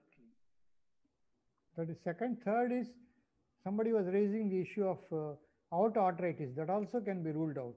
The renal bruit, everything. There was raising the possibility of aorta arteritis. Somebody raised that also can be ruled out from this till now. So pulmonary embolism and acute aortic dissection obstructive, these two things can boldly be ruled out at this Rakesh, point. if all vitals are very abnormal, like instead of 140/90, if the patient is having hypertension, like a 90, if the rate is 130, what does that indicates regarding LV? The prognosis, how it varies based upon the vital, how you can decide whether the patient is having high risk or inappropriate sinus tachycardia. No, it's not. Usually we expect if heart rate increases, BP should be. What are the determinants of cardiac output? Heart rate, blood pressure, myocardial contractility, and wall stress. No, it's not. What is the definition of cardiac output, and how will you calculate? What is the stroke volume into heart rate? And then what are the determinant of stroke volume? That you should know, preload, afterload, myocardial contractility, because if myocardium severe dysfunction is there, definitely it will alter the low pressures, tachycardia. It has to maintain the cardiac output. When the stroke volume is low, the rate will go up naturally to compensate to maintain the cardiac output. That means that there is a severe myocardial damage or dysfunction. But here relatively reasonably well preserved vitals. That indicates myocardium is reasonably functioning well. But suppose same situation, because in the background of recent onset of severe chest pain, breathlessness, suppose the massive myocardial infarction is there, definitely patient will have a low, high sinus tachycardia 130, 140 rate of, and pressure of 90 or 100, and dyspneic tachypnea. There is 4 vitals are very, very important. So based upon the history, now the general examination, pulmonary edema is unlikely now, because the respiratory rate you are saying normal. Those things you can evaluate and tell. SpO2 also is normal. Yeah, SpO2 also normal. One comment here I would like to make is, you have a normal JVP and normal systemic pressure, which is again against pulmonary embolism. Yeah. Because if there is a pulmonary embolism, clinically, physically speaking, the JVP will be elevated and systemic hypotension will be there if it is a significant submassive or massive pulmonary embolism. So your findings practically rule out occluding dissecting aneurysm, pulmonary embolism, and also rules out severe LV dysfunction with pulmonary edema. And also rules out, as such a pointed out, aorta arteritis. Can we move on, or Srinivas Kumar has a comment to make? Dr. Srinivas Kumar? Move on. Move on, okay. Let us move on. Coming to inspection, precordium is normal. Apex impulse is visible just inside midclavicular line in fifth intercostal space. No other impulses are seen. Apex beat palpable in fifth intercostal space, which is medial to midclavicular line. There are no other palpable sounds, thrill, and heaves. Percussion, upper body of the liver dullness is present in right fifth intercostal space. Left heart border correspond to apex. Right heart border is substernal. Left second intercostal space is resonant. On auscultation, S1 is normal, S2 normal with normal split and normal respiratory variation. LVS3 is present. No S4, no opening snap, click, or no murmurs. So, a good presentation. I think beyond your discussion was not really that good, but your presentation, your case sheet is very good. So I think what do you make out of this? What are the positive findings on your physical examination of the cardiac system? LVS3, sir, on auscultation. That is the only positive findings you are able to come out. Is that yes, so? Sir. So what does that tell you? LVS3 in a patient who is 50 plus, what does that tell you? LVS3 indicates left ventricular dysfunction. So ventricular gallop heard after S2, which is soft, heard best with the diaphragm of the stethoscope. It indicates after mitral diaphragm or bell of the stethoscope. Sorry, sir, bell of the stethoscope. Why bell? Because it's a low pitch sound. Low frequency. Low. So what is the band of frequency for S3?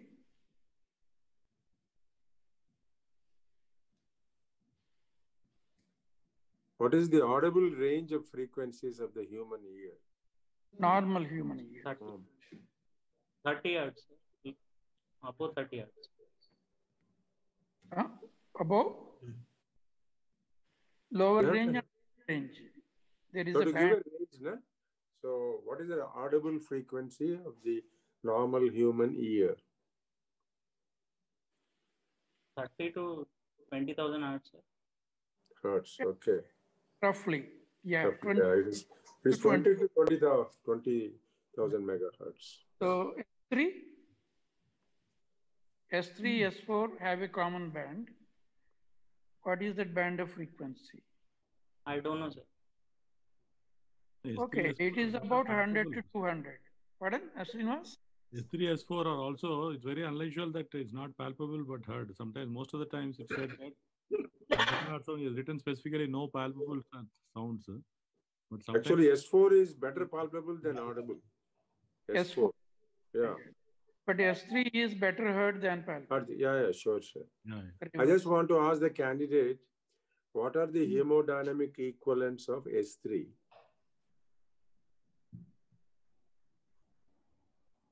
Non-compliant, compliant. What are the hemodynamic equivalents of? I don't know. Don't know. Why it produce? What is the reason for S3? Usually it occurs after opening of mitral valve, early filling, and in the compliant LVs. I'll ask the question other way. If there is an S3, what are the things you can exclude?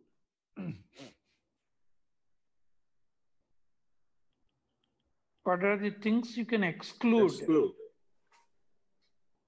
We discussed about what it means when it is present. Now it is a inverted question. What can you exclude?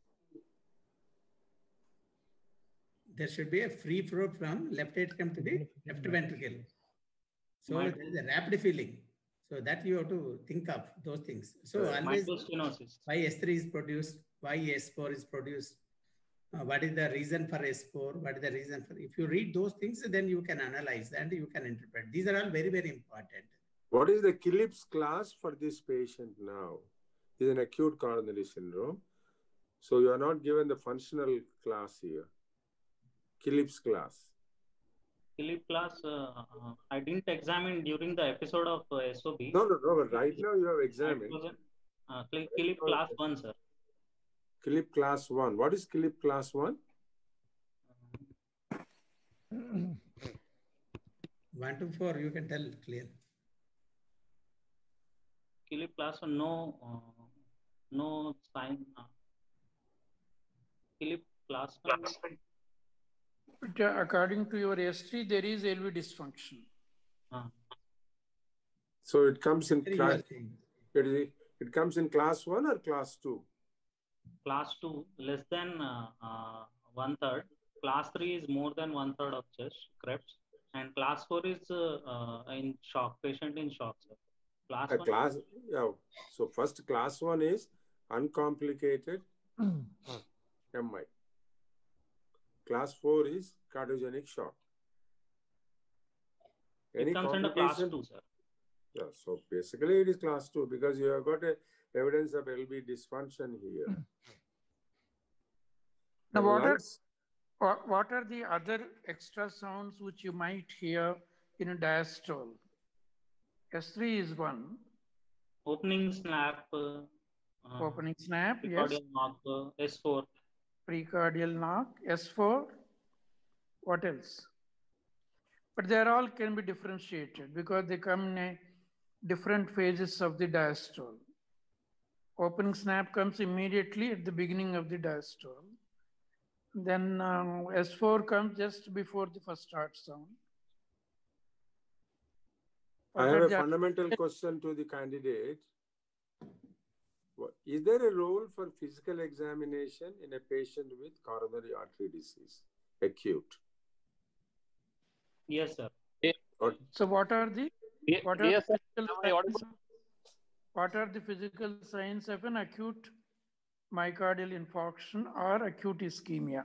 In other words, to rule out mechanical complications, there might be a MR, which is most probably posterior papillary muscle will be involved because it has single supply. In this, there will be anterior eccentric jet. So the murmur. One is structural abnormalities. Okay. Any other reason? Any other benefit you are going to get? Wall ruptures. That is a structural abnormalities, we said. Free wall rupture, papillary muscle dysfunction, ventricular septal rupture.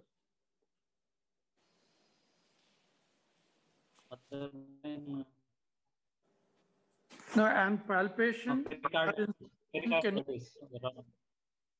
Post-MI pericarditis, there can be pericardial rupture. Any other physical findings will be helpful to assess the long-term association of risk factors and severity of the atheroma.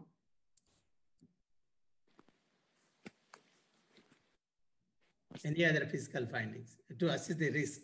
Diabetic, hypertensive, patient is having a dyslipidemia. On appearance, there can be transverse earlobe, xanthelisma, tendon and palmar xanthomas, and eruptive xanthomas can be present in dyslipidemias. Those will not determine the prognosis. Those will only say patient is having a hereditary hyperlipidemia or not. Associated carotid artery disease, associated peripheral vascular disease, when these are there, definitely risk of coronary artery disease very high. Why? Because it's a long-standing atheroma. See for any evidence of atheroma anywhere in the body, like a carotid atheroma is there, peripheral vascular disease there. If these are there, definitely risk is much more. That means atheroma is risk factors are playing for a longer time. So these patients will have a more risk compared to like a peripheral vascular disease you are ruling out, carotid artery disease you are ruling out. Then definitely patient may not be having a stroke evidence. Patient may not be having a like a claudication, but a silent disease may be there. Those things I always see. On inspection and palpation itself, you may find chest wall dyskinesia in the precordial region during ischemia.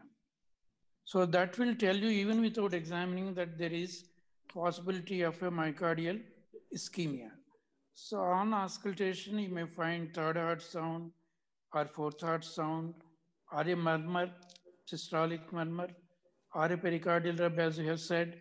Sometimes a continuous murmur due if there is a pseudoaneurysm of the ventricle, the flow into LV2 pseudoaneurysm and back can give rise to a to and fro murmur or occasionally a soft continuous murmur.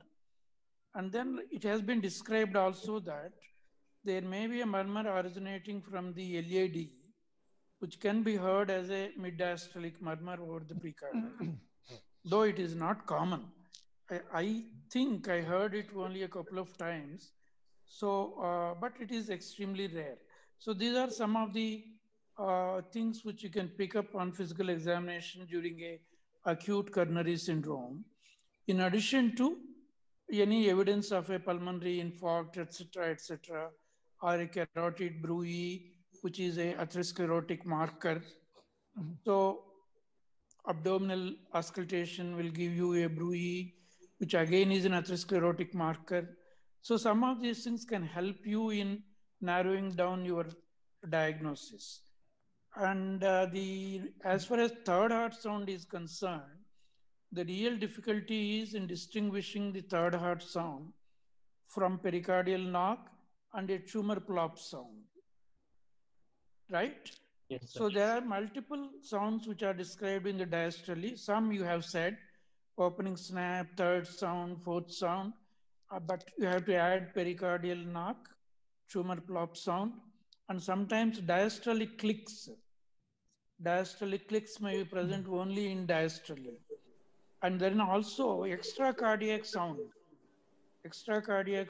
coming from the mediastinum or the pacemaker sounds or the gastric sounds. Those things also may be heard. So we need to be careful about interpreting the diastolic sounds. If That's what JVP is elevated in a patient with acute MI, suspected acute MI, what should you suspect? Should think of That's like RV. sir, actually, the chat also is raising some interesting aspects. You can read Yes. through that. Because many people outside the panelists, they can't see those. So you can read that if it is interesting and answer it. It will be good, sir. Yeah, sure. So I'm asking, suppose if the jugular venous pressure is elevated in a patient suspected of having an MI, what should you suspect? It does have a lot of importance.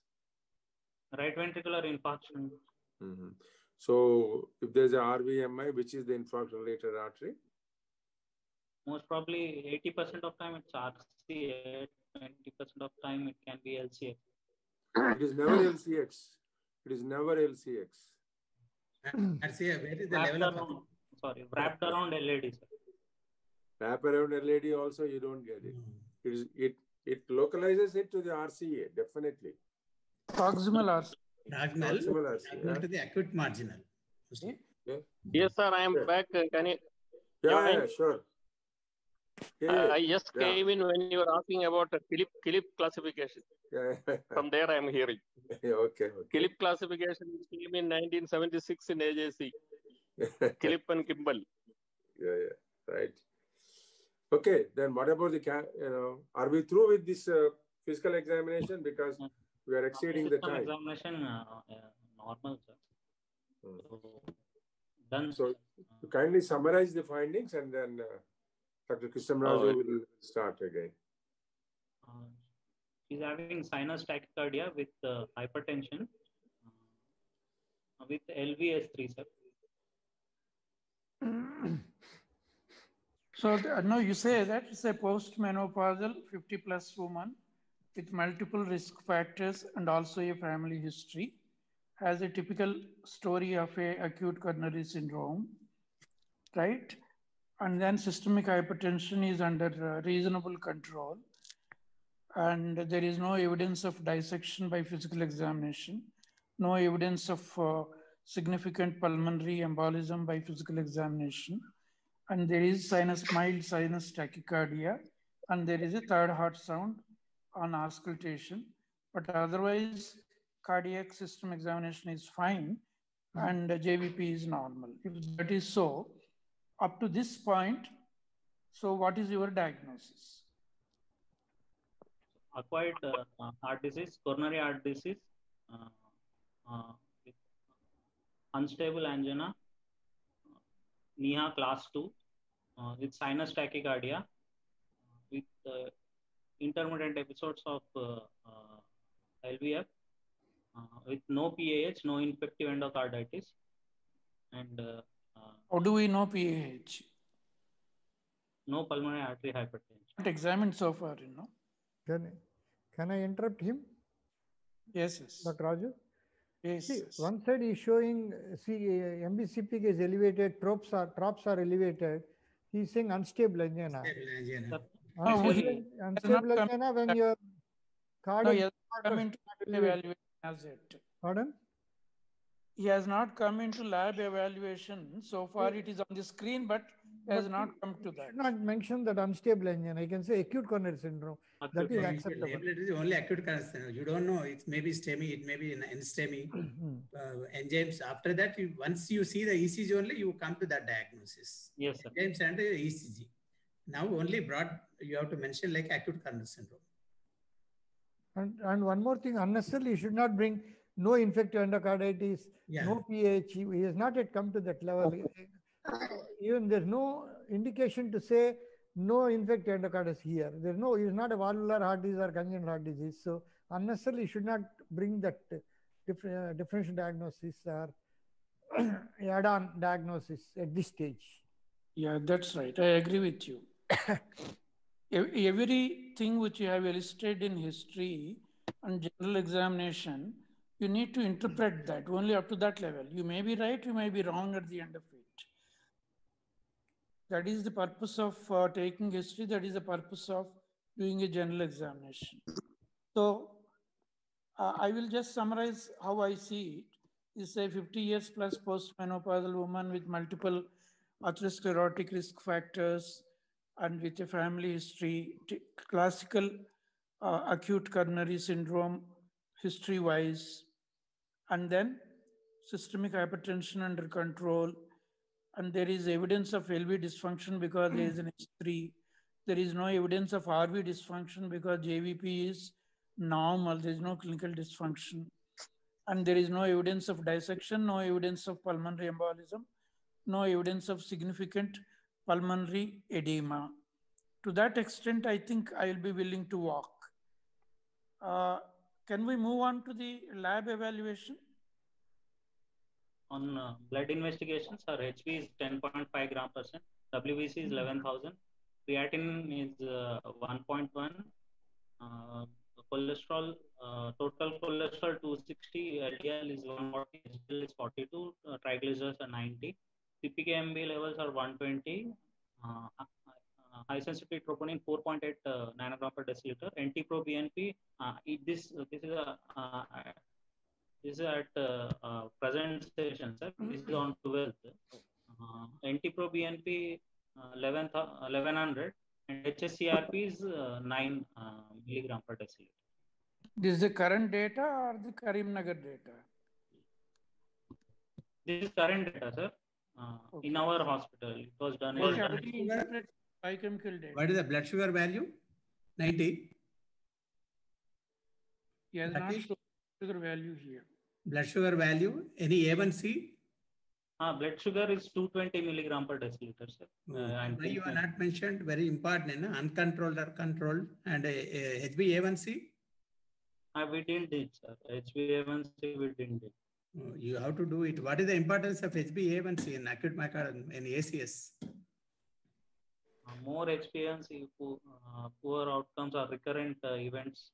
These are the basic investigations which can show the prognosis of the patient. A1C high, admission sugar very high, and creatinine very high, all not risk factors. So you can indirectly, based upon the test also, if the GFR low, creatinine is high, A1C higher, the A1C, the risk is more. Uncontrolled diabetes, higher the sugar value, the risk is more. So CPKMB, higher the value, higher the risk drop. All these things you have to in detail. It is for you to decide the prognosis of the patient. Now go back to the lab data. Don't move to the ECG now. Go back to the lab. Now, how do you interpret? You have told me.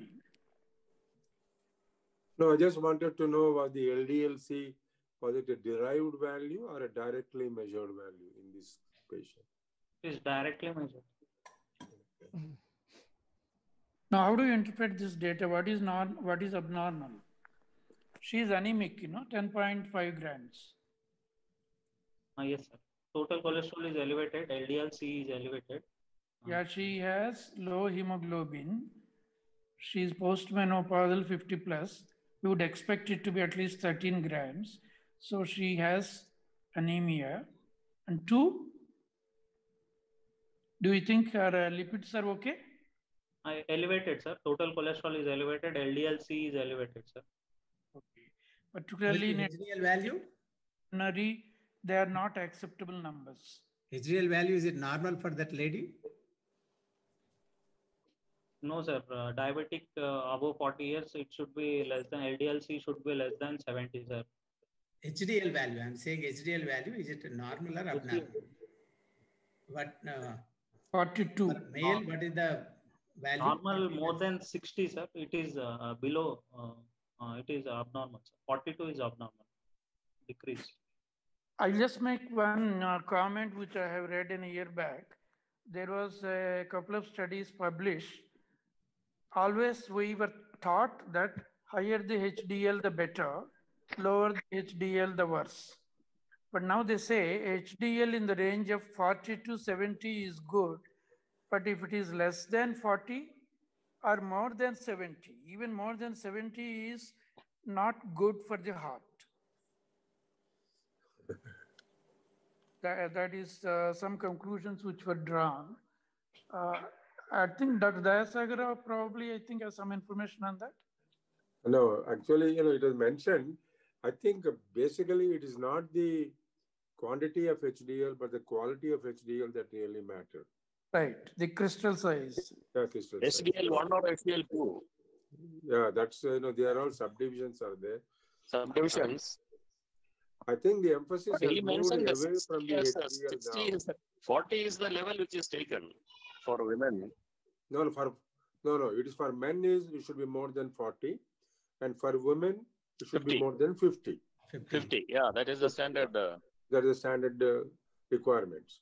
But now the emphasis has moved away from the HDL, saying that it is not the, what you call the quantity, but the quality of the HDL that seems to matter. And all attempts to improve the HDL by the drug therapy has been a totally unsuccessful affair, including the administration of nicotinic acid to raise the HDL, which was a disaster, because there were more CV events compared to those who did not receive nicotinic acid to raise the HDL. Be that as it may, that HDL is de-emphasized now. Now, No, back to the main emphasis now, no, I'm not a panelist probably. There are 4 people, so I won't interpret. Okay. No, you make a comment. That's okay. There is one or two comments I want to make. In acute MI, there will be the levels are not reliable. The total cholesterol, LDL, and these levels are not reliable. And usually it has to be done in a basal state. But unfortunately, we don't have any data. Most of the ACS cases, the blood sample is collected within 24 hours. Next day morning, when the patient is admitted, next day morning on empty stomach, they overnight fasting, they collect the sample. So if you see scientifically, this data